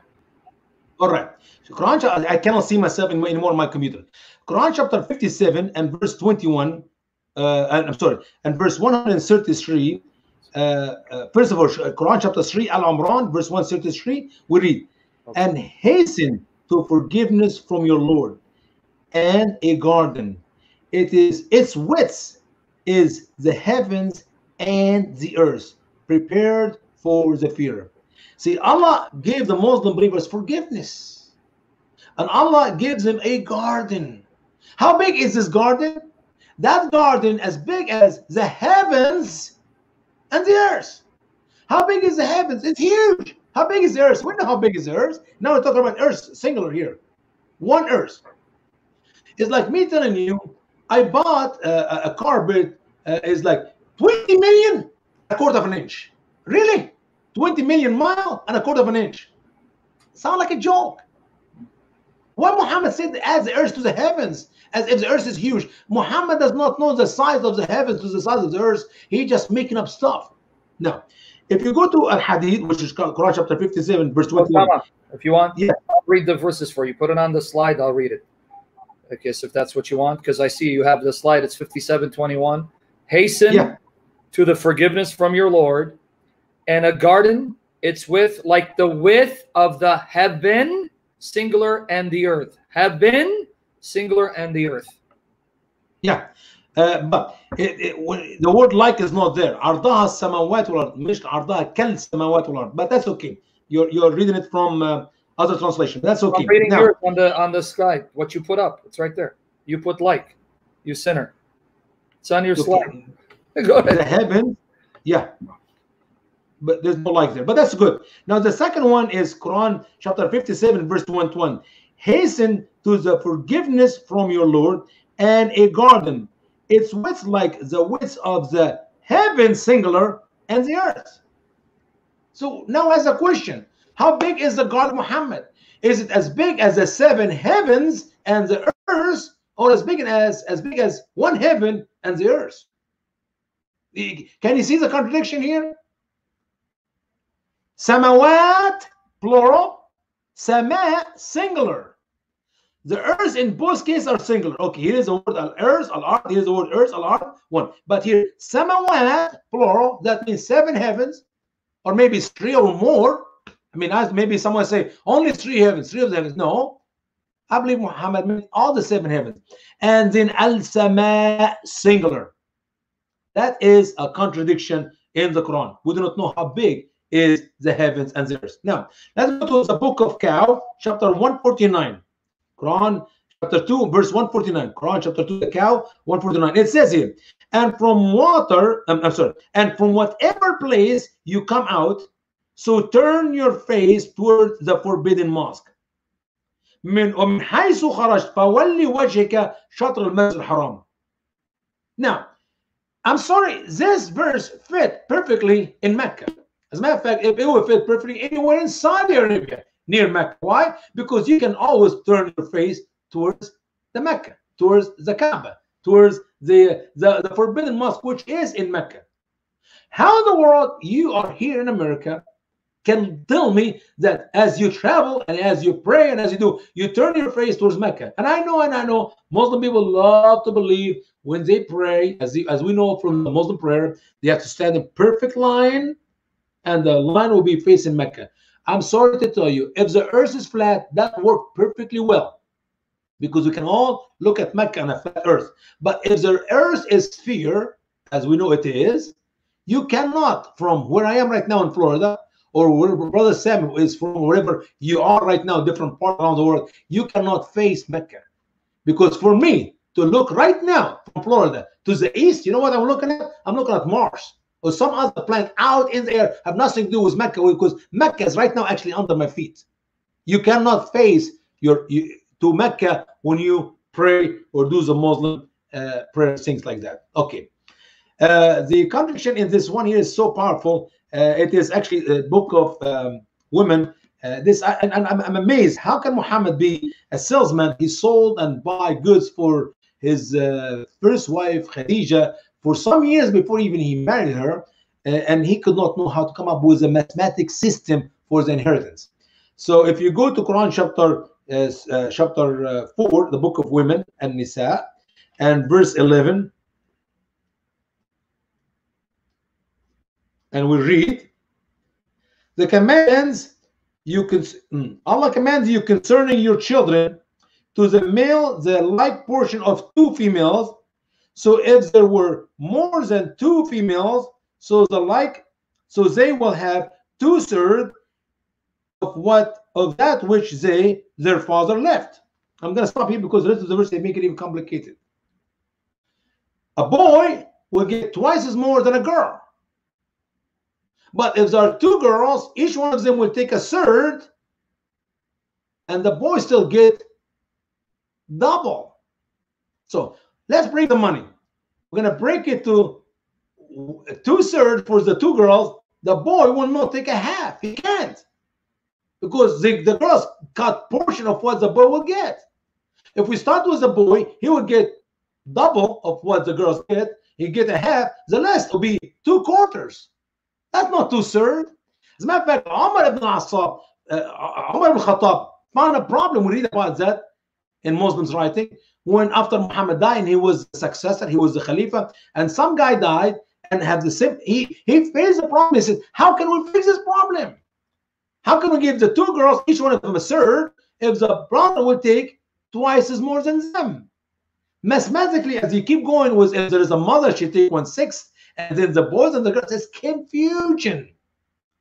And as Muslim give Omar different advice, as he said, "Yeah, help me out here." And some say, "Well, you give the boy first, and then you give the girls," or you. And it is not logical to come up with this mathematics to pass inheritance from somebody died to his wife, to his daughters, to his children, to his mom is still alive, his sister alive. Read the chapter. Read Quran chapter 4 and verse 11, and you see it's a chaos. That is written by somebody who does not know anything about math. Muhammad had zero math if you think about the inheritance rules he put in the Quran. Some of the things written in the Quran, it tells that Allah does not really know the future. He have no clue how people are going to live in the future. For example, if I go with you to Surah Ash-Shura, and that is verse 31, 32, 33, we read there, and you cannot escape on the earth, and you do not have any friend or nor helper without Allah. Verse 32, and among his signs, one of the miracles, the signs of Allah in the Quran or in this world, are the jawar. The jawar is the word for ships, boats. Okay, it's not an Arabic word. Muhammad used in the Quran. In the sea, like alam, like al-a'lam, kal-a'lam. Is some Muslims say alam means a huge building, big building. Of course, in Muhammad days, there was people building ships. The Egyptian built ships for years. Now he said in verse 33, which is very important, if he wills, he will cause the wind to stay still, and it lays motionless on its back. So if Allah want to stop the ships from moving in the earth, all what he do is stop the wind, because we know the piece of fabric you put above the ship, I don't know what you call it in Arabic, in English, anyway, which when the wind heard it, it will make the ship move. Man, I can't remember this word. Sammy, you should know it by now. But that is how the ship used to move in Muhammad days. But I'm sorry, if Allah is God, he should tell us more than that, because he knows that today we do not use the wind to move the ships. I mean, these huge ships, which is really big. Of course, Muhammad will never dream to have this exist in the universe in the future. They run with engine. They run with motors. They don't run with wind. You don't need the wind to run the ships. That is a sign, a miracle of Allah in the Quran, which tells me that Allah does not know better than what Muhammad knows, and he saw by his own eyes and experienced in his life. Now, another one error in the Quran, obviously, which does not make any sense, where milk come from. Where milk come from in Quran, chapter 16, a book of Nahl, Kitab al-Nahl, chapter 16, verse 66. And here we go. We see that, and surely there is a lesson for you in the livestock. Allah is talking to us about the great miracle, about how we get milk, how we give you drink from what is in their bellies. I'm sorry, milk does not come from the belly of the cow or the belly of the camel. The belly have nothing to do with milk. And look at this, between extortion of and blood. I mean, I'm sorry, this have nothing to do with the reality. Milk have nothing to do with what's inside the belly and what in the blood. And this pure milk is agreeable to the drinkers, to those who would like to drink it. Now, another error also similar to the previous one about God does not, Allah, the God of Muhammad, does not know the future of how things will be in the near future. That is in Quran chapter 17, Surah Al-Isra, and verse 17. As we read it, and indeed, we have honored the children of Adam. We have carried them on the land and the seas. You mean only people can walk on earth and only people can use ships? Anybody can come up with this. Even an 18 years old can tell you, oh yeah, people walk on earth and people can ride the ship in the water. But how about if Allah is all-knowing and the Quran is a miracle book and there's signs and miracles and Allah showed, he would say, and we carry it on the air. And people will wonder, how can Allah carry people in the air until the day come an airplane is made, and here we are walking on earth, driving a car on earth, riding a camel on earth. We can ride the ships in the water and fly in airplanes. But Allah does not know what is coming in the future. And the miracle is amazingly, the signs of Allah in the Quran is always something you can see by your eyes, something you experience. One of the signs of Allah, He sends rain from heaven to earth. Really? You mean you need to be a prophet to figure out that? And by the rain, plants grow. Really? There is no, the verse of the Quran, the signs and the miracles which Muhammad showed in the Quran, any person with logic can figure it out. Obviously, that does not even count the errors of the Quran and the contradiction as we are sharing so far in the Quran. How about this one? Allah does not know the future as well. In Quran chapter 6, verse 97, that's the book of An'am, chapter 6, verse 97, it says here, and he is who has made the stars for you so that you may be guided by it in the darkness. Well, how about GPS? I don't need a star. I never drove a car today looking at the star. Can you imagine driving, looking up the sky, driving a car? You're not going to make it to your destiny. Most likely, you're going to hit a tree or hit another car or get off the road, flip over and die on the road.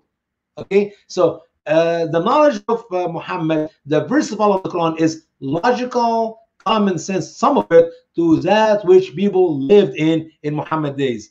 Yes, you can travel by the stars, and the Babylonians, the Iraqi people have figured this out years and years. Even in Jesus' days, they saw the stars and they followed the stars, and they have the study. The Egyptian knows the stars and they study the stars. That's how they can build stuff in Egypt using the stars. You know, the east from the west, the north from the south, the sun and set and the sunrise. So, but miracles, no. Signs, no, because obviously, if there is a sign or miracles, we can literally learn more about the future than that which Muhammad have seen and observed by his eyes in Muhammad days. Plenty of error, plenty of contradiction. How about this one? Let me close with this one, if you don't mind. Give me just a few more minutes here, because I believe this is very important. When I was working on my Quran, and I said, surely Allah was. And when I say surely Allah was, in Allah kana, some of those who are helping me to edit my writing and work on the Quran, those English speakers, they said, well, no, Allah was, nah, that's not good English. I said, what do you mean? He said, surely Allah is. Not surely Allah was. How can Allah was? If Allah is God, He cannot be was. Well, guess what? Let me share with you some of these verses. Inna Allah kana aliyan kabiran. Quran chapter 4 and verse 34. I'm going to read to you this verse quickly here. 4:34, it says, it's a long verse. In the end of it, it says here,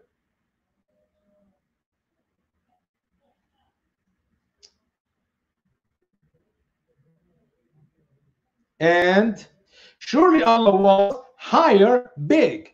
First of all, when people read my translation, say, Usama, there's no such thing. What is Allah higher, big? I said, I'm sorry.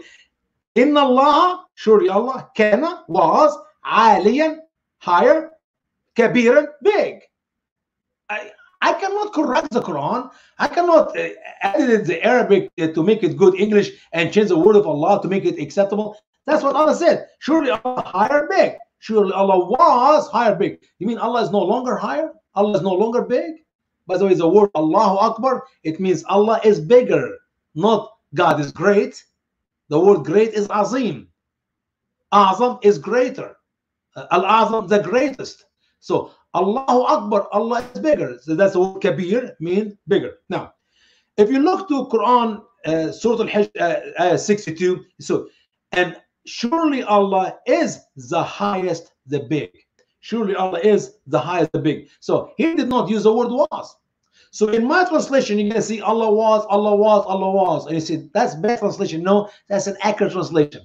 Why Muhammad put kana? It is to end the verse with كبيرا رحيما غفورا. See what I mean here? When you put this and you keep the poetry of the Quran. If he will not put the word kana, then it's not going to be kabiran. It will be kabir.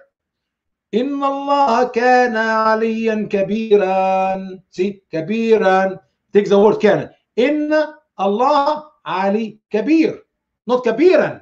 To put kabiran, you have to put kana. To put kana, you make Allah in the past as Allah changed. Allah was not. Now, chapter 4, verse 129. Surely Allah was forgiven, merciful.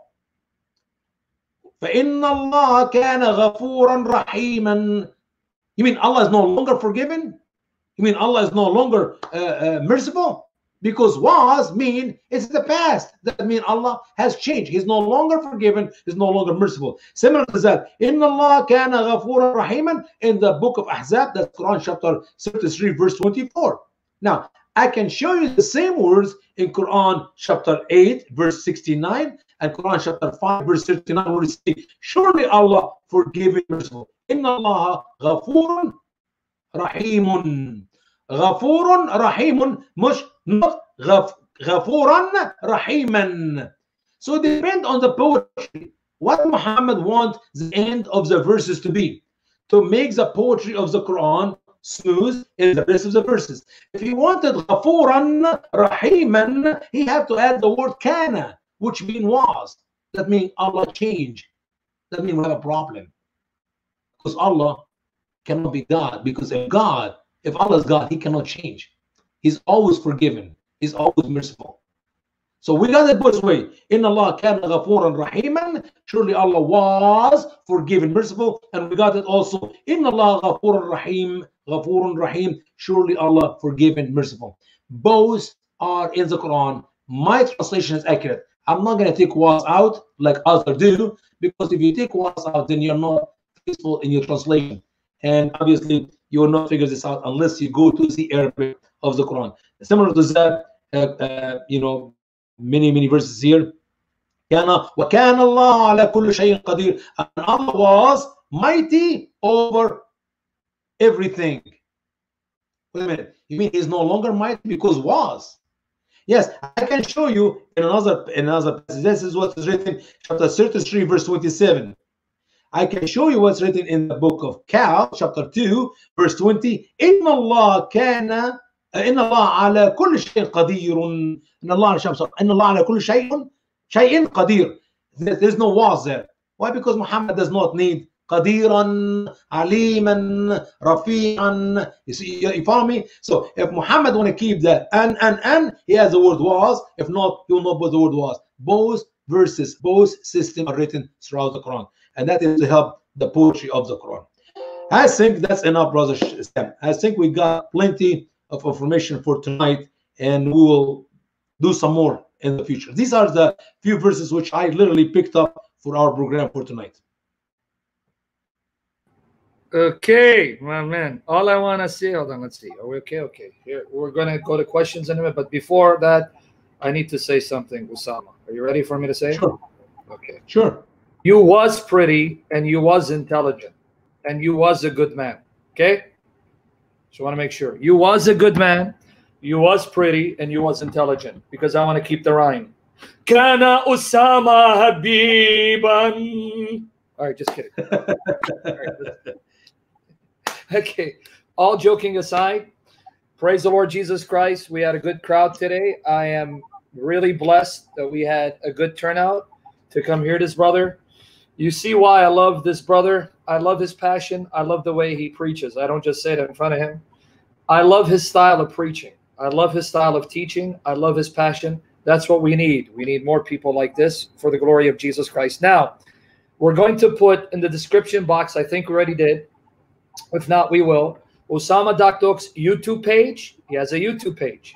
He has a website, and he has a Patreon account. Now, let me just share this before we go into the Q&A. If I know we're now going through very hard financial times with COVID-19 and the scare and things shutting down, and I know many of you brothers and sisters are barely making it, but by the grace and mercy of Jesus Christ, our Lord Jesus will sustain us.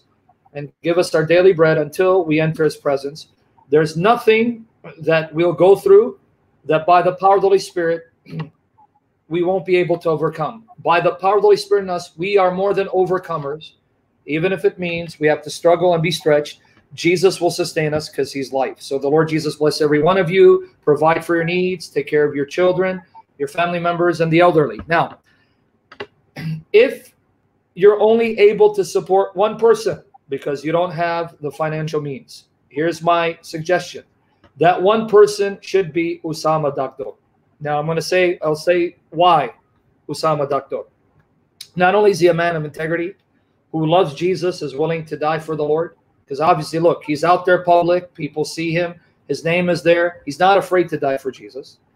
Not only that he's a man of integrity, not only does he know the Quran inside and out and loves the Lord and knows the Bible, but also I have witnessed this man, and he doesn't know I'm saying this. I didn't say, hey, I'm going to, because it says in Proverbs 27 verse 2, Proverbs 27 verse 2, let another man praise you, do not praise yourself. I've actually been to his meetings several times.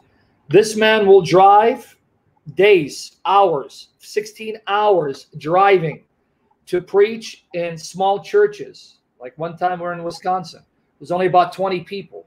And he doesn't put a price on his speaking. Sometimes he goes there out of pocket because they're not able to give him his due because they're a very poor church. He's not about the money.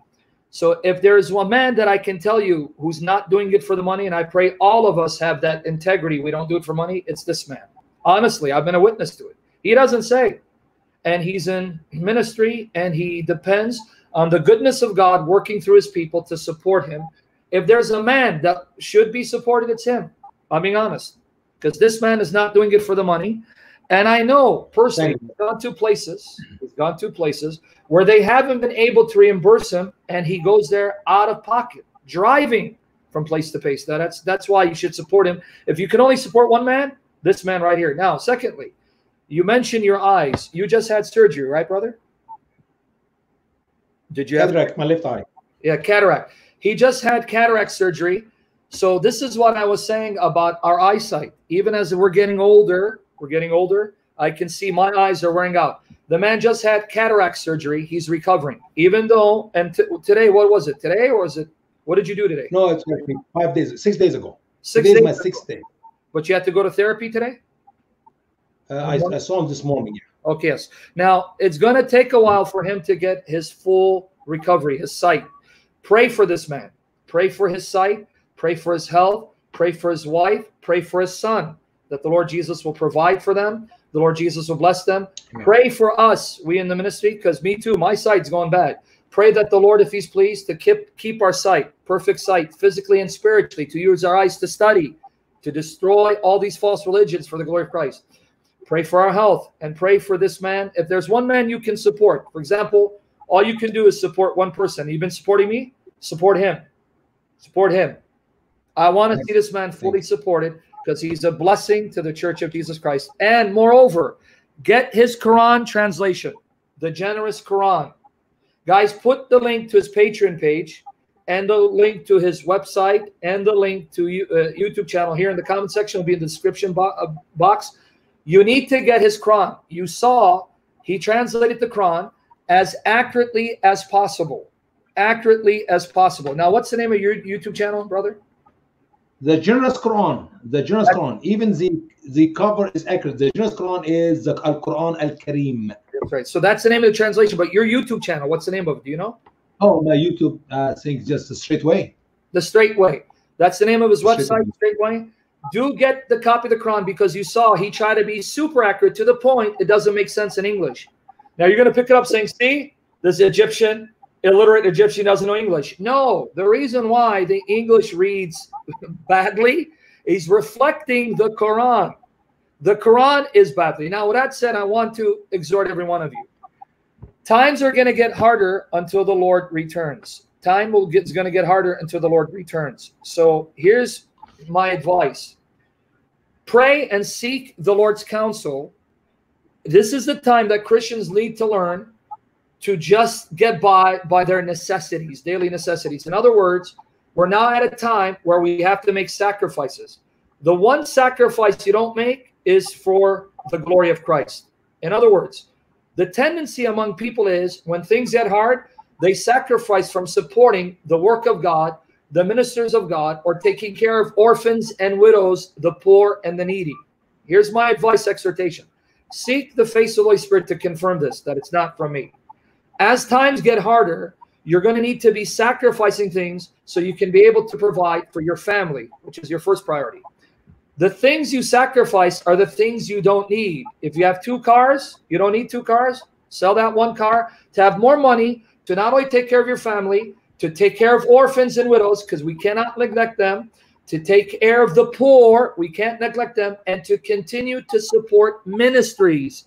Because right now, more than ever, we need more soldiers, more warriors in ministry, because the time is at hand. Jesus is coming sooner than ever before. Again, I'm not a prophet. I'm not assigning a date. He's coming today or 20 years from now.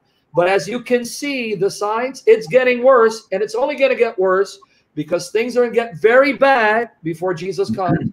And we need more people preaching the gospel, getting people saved, destroying all these ideologies and religions and worldviews erected by Satan to mislead people like ultimate pagan, ultimate stone smoochers here. This wicked, vile pagan who makes Muhammad look intelligent. He too needs to get saved. Otherwise, he's going to be damned in hell with his fake prophet, Muhammad.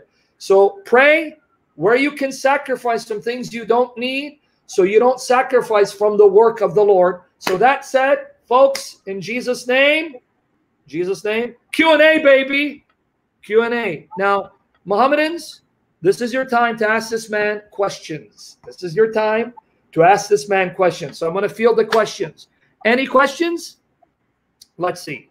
Oh, by the way, you wanted me to read the hadith from Sahih Muslim because you mentioned about the 6 days of creation, 8 days creation. Now, guys, I have articles with all these narrations. So go to answeringislamblog.wordpress.com or answeringislam.net. Type in contradictions in the Quran. Here's the hadith that he was referring to because you had mentioned it and you asked me to read it. Here is Sahih Muslim. Sahih Muslim. Let me read it for you guys. Oops. I just made it. Oh, my goodness. So, Sami, you know I got mental issues, right? No, you're doing good, man. No, you know why? Because I just X'd out, man. I just oh, boy. Hold on. Let me get it for you.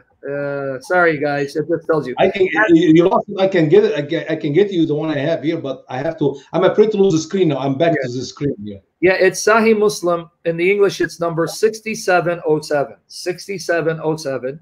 It's Sahih Muslim, number 6707. I want to read it because I also have Ibn Kathir. Here it goes. Sahih Muslim, book 39, number 6707. Abu Huraira reported that Allah's messenger took hold of my hands and said, now guys, count the days.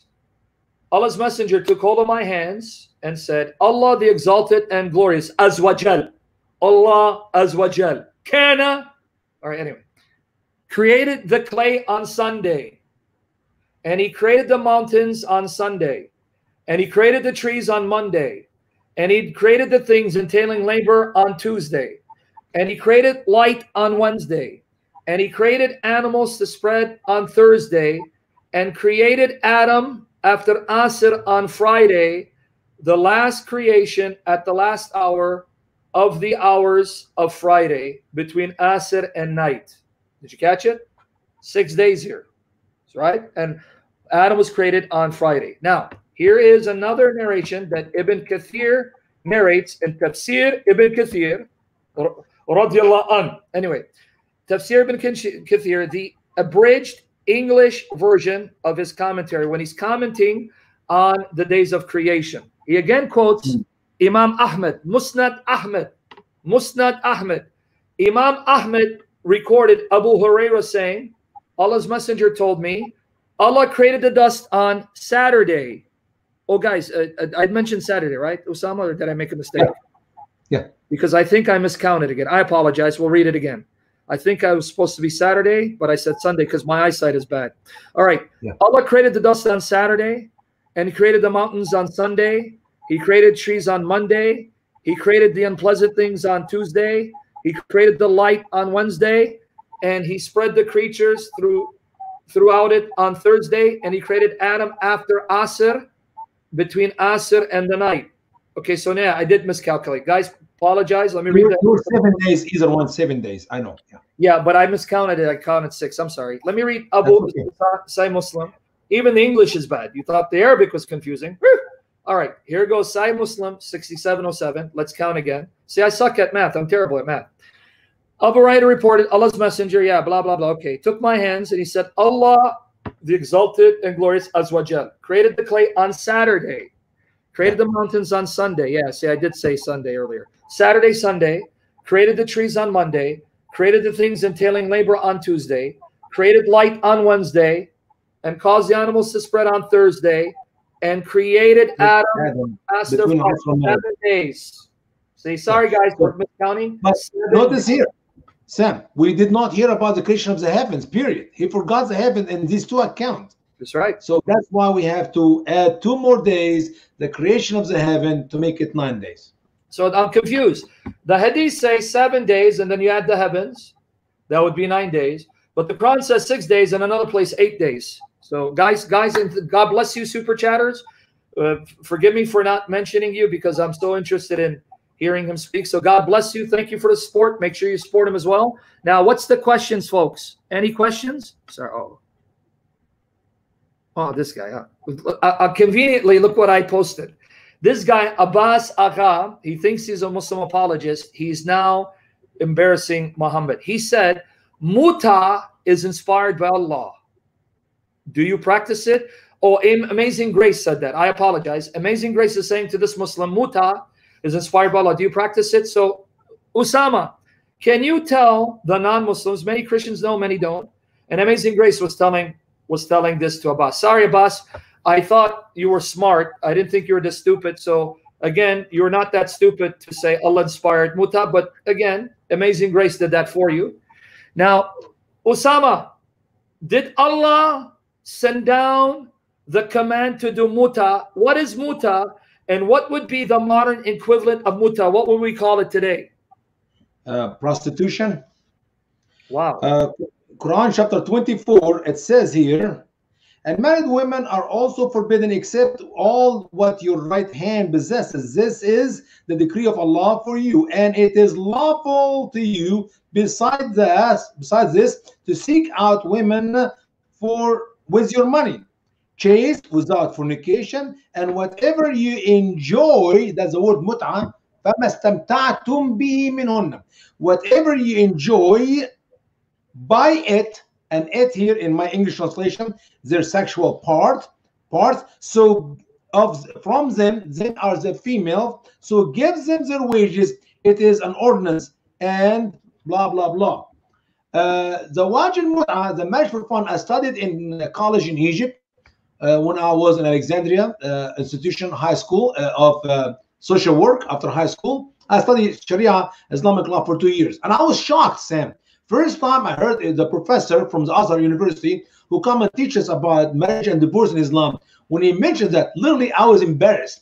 Especially I was sitting next to some godly Christian sisters in Christ who are in the class. So he said that a man can marry a woman for an hour, a day, or bud'at a day, or some of a day, a few hours, or 3 days, or whatever. And this guy was a Sunni, and he said Muhammad allowed it, and then he forbid it, and he allowed it, and he forbid it, and then he allowed it, and he forbid it. The third time he never allowed it again. And then he was nice. He said the Shia still believe in it and still practice it, but it is forbidden.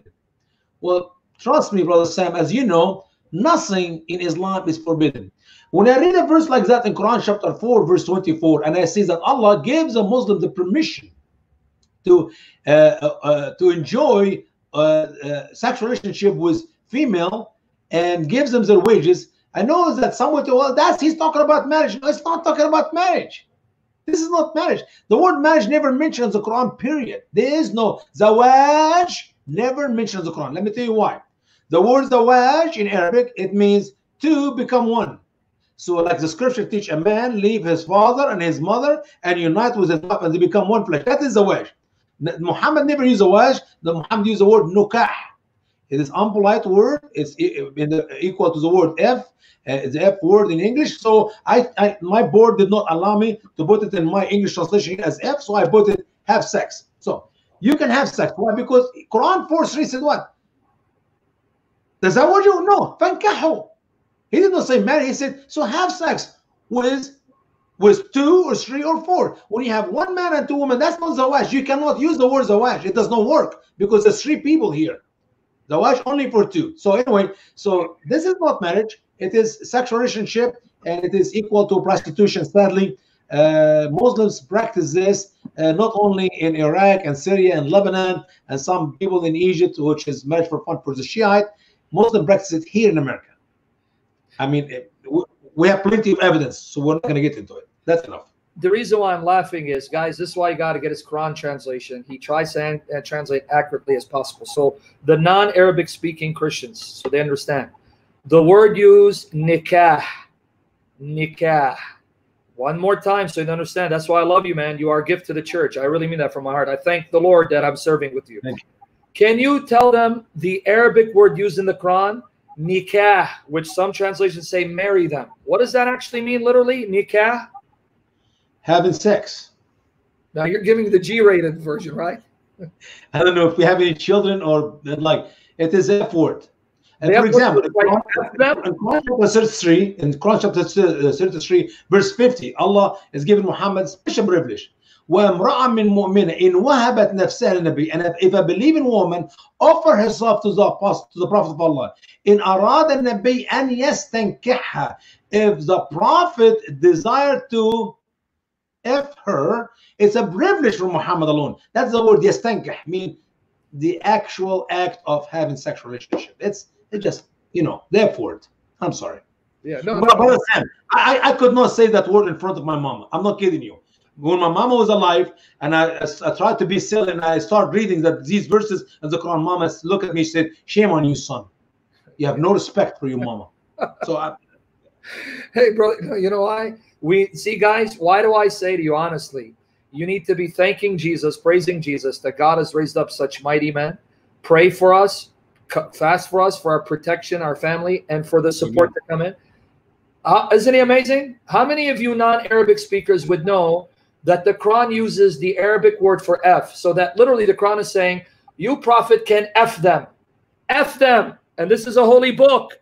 Now, I'm going to have Usama come back. I'm going to even prepare him. Within 2 weeks, I want you to come back, God willing, to talk about women and sex in Islam. So prepare something for us. Not next week, the week after. I'll contact you, but prepare. We're going to have him come back to talk about women and sex in Islam. But since we're on that topic, in chapter 55, verse 56 of the Quran, if you mind opening it, because I want people to see, because you see, we have Muslims saying, your Bible full of porn. It's a porn book. How can it be holy? You know, it's okay. Now, Abbas, we'll get to you. We'll get to you, friend. And Abbas, I keep challenging you. Call me so we can debate, but you're scared. Like Yahya, call me so we can have fun at your expense and your prophet's expense. In chapter 55, verse 56. In chapter 55, verse 56. Okay? Yes. Can you read and tell us how nasty, how graphic is this term, and what does this do with Jannah? Doesn't it make Jannah a whorehouse? Yeah. And them those who restrain their eyes, who neither human nor jinn has ever had sex with before them. These are the Hurlain, the beautiful forever virgin. And if I know, so what's amazing, Brother Sam, the Muslims are embarrassed of the Prophet, embarrassed of the Quran, and they come up with this weird interpretation. They'll tell you Hurlain is actually a white raisin, and you eat, Brother Sam, in the garden. So Allah provide for the Muslim men in the garden white raisin to eat. I'm sorry. That's not what Muhammad said. That's not what Allah in the Quran said. That's not what any Muslim scholar said. Sorry, but let me turn this off. That's okay. We got somebody calling me right now during a live stream. Hey, Ishmael, wait. When he's done, I will then take care of you. All right. All right. So obviously, Muhammad said these are beautiful, special creation, special women. Muhammad did not describe them as white race. He described them like women with big black eyes, big breasts, big boobs, and big butts, big everything. I mean, literally everything is big. Okay, and these are so white that you can see the blood running in their veins. And they're always virgin. After Muslim men have sex with them, immediately they turn to virgin. So they're always virgin, and there's so much stuff that we said enough. And that 55 verse 56, which is also in 74, does it say no man or jinn has yet mithluhunna? And doesn't that, because in the Hilali Khan in the parentheses has opened their hymens with sexual intercourse. Would you use that language around women? I don't want to even say it in front of this camera, not around a woman. I don't see it. That's how bad the word is. Okay, now Abbas did ask a question. See, he thinks he knows Arabic, Usama, and you are Egyptian, so you're not Arab. Yep. Oh, these stone lickers. Stone licker. Hold on, let me say stone licker. Be patient, and I will muzzle your prophet. Sorry about that. Sorry about that, my friend. He won't be patient. Okay, now here's what Ibn Abbas said. I just posted, I thought about it. Now they want to call, now they want to be brave. Okay, here's a question. So you don't know Arabic. Yeah. 41:9 is a question posed by Allah and should not be included in the count in the days of creation. Otherwise, why would Allah repeat it in verses 11, 12? No contradiction. Allahu Akbar! I got you, ya kafir. 41:9. Yeah. Does he even make All sense? right. You understand? I am opening the Quran. He's right asking now a question, Osama, and therefore it's not connected. There's no contradiction. See what they do to the Arabic? Man, I'm telling you, I'm going to learn from this brother, and we're willing to learn from him if he will just be honest with himself. I'm opening the Quran right now. This is the Saudi Arabia website, chapter 41, Al-Hajarat, verse 9. It's a little bit slow. This is the only website where I can get the interpretation of all Muslim scholars. It's a little bit slow. So here we go. I got it open. Praise God. And we're going to see here. وَإِنَّ طَائِفَتَانْ مِنَ الْمُؤْمِنِينَ اقْتَتَلُوا. No, اقتتل, not اقتتلوا. اقتتلوا is wrong. Already talked about that. See, here's the problem, Sam. This brother is asking that question, still have the Islamic glasses on his eye. And trust me, if you have your Islamic glasses on your eye, you will never see anything wrong. There's nothing wrong with Islam. Period. Everything is great. اقتتلوا, wrong. اقتتلا is right. Because talk about two. Musanna, Jam'a, Fard, single, dual, plural. What is so hard for you to figure out? That's an error in the Quran. Anyway. Okay. So he's saying that, okay, now that separates 11 and 12. So that's not, you don't count the days as separate. So they're not 8 days. Because in verse 9, it's a question. So then verses 11 and 12 is not separate days. It's part of the earlier days. Usama, what's wrong with you? Yeah. 2 days plus 2 days, that makes them 4. Really? All right. Well, 2 days and 4 days makes them 6. Not 2 plus 2. Yeah. I'm telling you, yeah. If he can find me an answer for what we said in Quran chapter 4, verse 11 concerning the inheritance. I mean, I love math. I like numbers. I tried to figure out how in the world even Omar could not figure it out. Yeah. We got Omar's own words. When this guy died and he left 2 daughters and a son, you cannot give each one of these 2 daughters 1/3, and at the same time the son will give double of them. If the son give double of them, and you take half, each one of them will get 1/4, not 2/3. Hello, math. But now he got you. He got you. Abbas said, Mr. Usama, you just exposed your ignorance. Or explain the word nikah tumu in 33:49, if it does not mean marriage. My challenge to you. Okay, it's very simple. Once again, zawaj, if you understand Arabic, is 2 become 1. A male and a female become 1. That is zawaj. Allah said, marry what? 2. 1 was going to be mixed with 2. You call this marriage? That's why Muhammad could not use the word zawaj. Even though he used the word zawjah. Zawjah, he meant his wife. which actually written in a masculine, is supposed to be zawjatih. Zawjatih. So Muhammad knows the word zawj, okay, which means the partner, the husband, but he put it wrong. It's supposed to be zawjatih, okay, but he put zawj, but that's okay. But all these verses which we have sex with, he did not use the word zawaj. He used the word nukah. It is the doctrine of nukah. Here we go. Reliance of the Traveler. Reliance of the Traveler. I'm going to show you now in that book. It said nukah, nukah, not marriage. Nukah, having sex, not marriage, means zawaj. Two different words. So I'm sorry. Even in the Sharia book here, I don't see the word marriage. As you're looking for. I just want to repeat. So Muhammad used zawjah for the wives, even though it's masculine. So literally, it's your husband's Muhammad. So Muhammad had husbands. Anyway, just go ahead. Yeah, he's going to find it for you. Yeah, right? Because that's what you said. You said zawjah is masculine. Zawjah, and what was the feminine form? Zawj. He's talking about his zawjatuh, but he said zawjah. 506. Yeah, go ahead. Look at this. Here we go. 506. That's embarrassing, man. That's what we have here. Let's read it. What we have here? Go ahead. Kutab al-Nukah. The chapter of having sex, not zawaj. Two different words. Zawaj is marriage. Nukah is the other word, the bad one. So with that said, I don't know if there's any other questions that are, because, okay, Abbas, I guess Abbas said something. Okay. Oh my goodness. Okay, now guys, this is the spirit of Muhammad. This is the spirit of Muhammad. He says, tell your Arab friend that if you want to do nikah with his daughter, see the outcome. Oh, so Amazing Grace. I apologize. Amazing Grace. You keep confusing me, man. I see the word Abbas, and then I go on the attack. I'm thinking it's Abbas. I'm sorry. This is Amazing Grace, a brother in Jesus. Okay. Who is your friend? Really, seriously, I'm going to open it now for those who will join us in 2 weeks. If somebody is a good Muslim and he has the guts to read to us what is written in page 610 in the book of the Reliance of the Traveler. And what I'm going to do, I'm going to open it like that. And I'm going to carry it like that.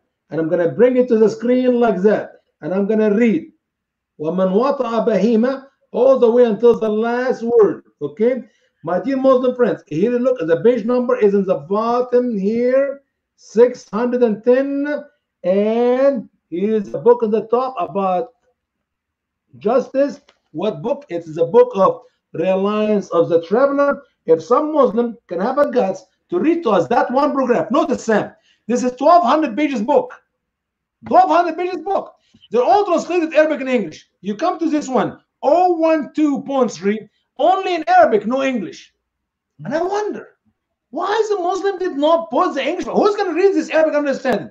If some Muslim have the guts to come when we do about marriage in Islam or women in Islam and read to us that simple, I'm going to put it in a big square, I'm going to show it in the book. So people may think I make it up. If somebody has the guts to read to us what is written in the Arabic language and translate it to English, if somebody will come and do it, I will quit my ministry. I will no longer be a minister for the for the Straight Way of Grace ministry, and I'll become a good Muslim imam. You got it. No kidding. I mean, it is so sick.